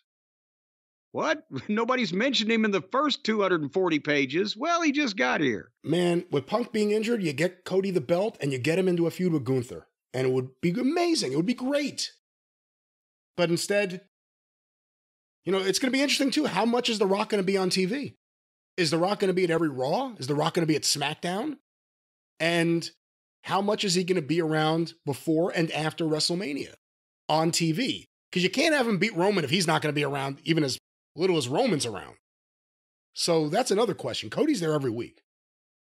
Well, and that's why I say they get this match, but there has to be heavy involvement from Cody in a momentum-changing way or a point of making a difference in some respect to where that Cody and The Rock are presented more as Bruiser and Crusher than, fucking Andre and Mike Pappas. I know how Cody can get the match back. The Rock comes out on Raw, gets in the ring, not quiet, but he doesn't say anything, lets the crowd get going. And then right before he's about to talk, you hear from the back, "Who told you this was open mic night, bitch?" Randy hits the ring and demands her man gets a title shot. I've come up with multiple options over the last 2 years to get Brandy on this show. And it always starts with, "It's open mic night, bitch." Yeah, I don't know if open mic night's ever coming to the WWE. I don't think so, but it's going to be interesting how this plays out and how the fan reaction goes because, it's almost like an activist fan base nowadays. There's not a passive fan base just waiting to see what happens. They want to make what happen. They want to make things happen that they want to happen, especially when they're led to believe it's going to happen. But think about this. If somebody a year ago had said, well, a year from now, the same company is going to own the WWE and the UFC. Vince McMahon is going to been run off in shame for fucking sexual deviances, the likes of which we haven't seen since the days of ancient Rome. And the fans are going to be pissed off because The Rock came back. What would you have said? I would have said, I don't know. I mean, you know what? We've had so many twists and turns and surprises over just the last few months. I don't know what's going to happen next. Okay, well, I know what's going to happen next. Your show, right? Oh, no. Yes, the drive-thru. Next. Yes, because this has been mine and it's over, and now yours is coming up next in a few days. Or you can, if you want to out there in podcast land, you can listen to the last podcast that was still Brian's show, just the last one we did a few days ago. Tom, tell it who. Or you can come back next week and listen to more of this one. That's right. We will be here. Just err on the side of safety and listen to everything. Who knows what's going to happen? Or what if next week we have a big show? Like it's going to be the Brian and Jim special, like a big celebration, a big show, but I don't show up. Alice Radley instead gets plugged into the spot. That's The Rock coming back. That's what No. He's I would the be Alice Radley of wrestling. I would be fearing for my life if that scenario you just described happened.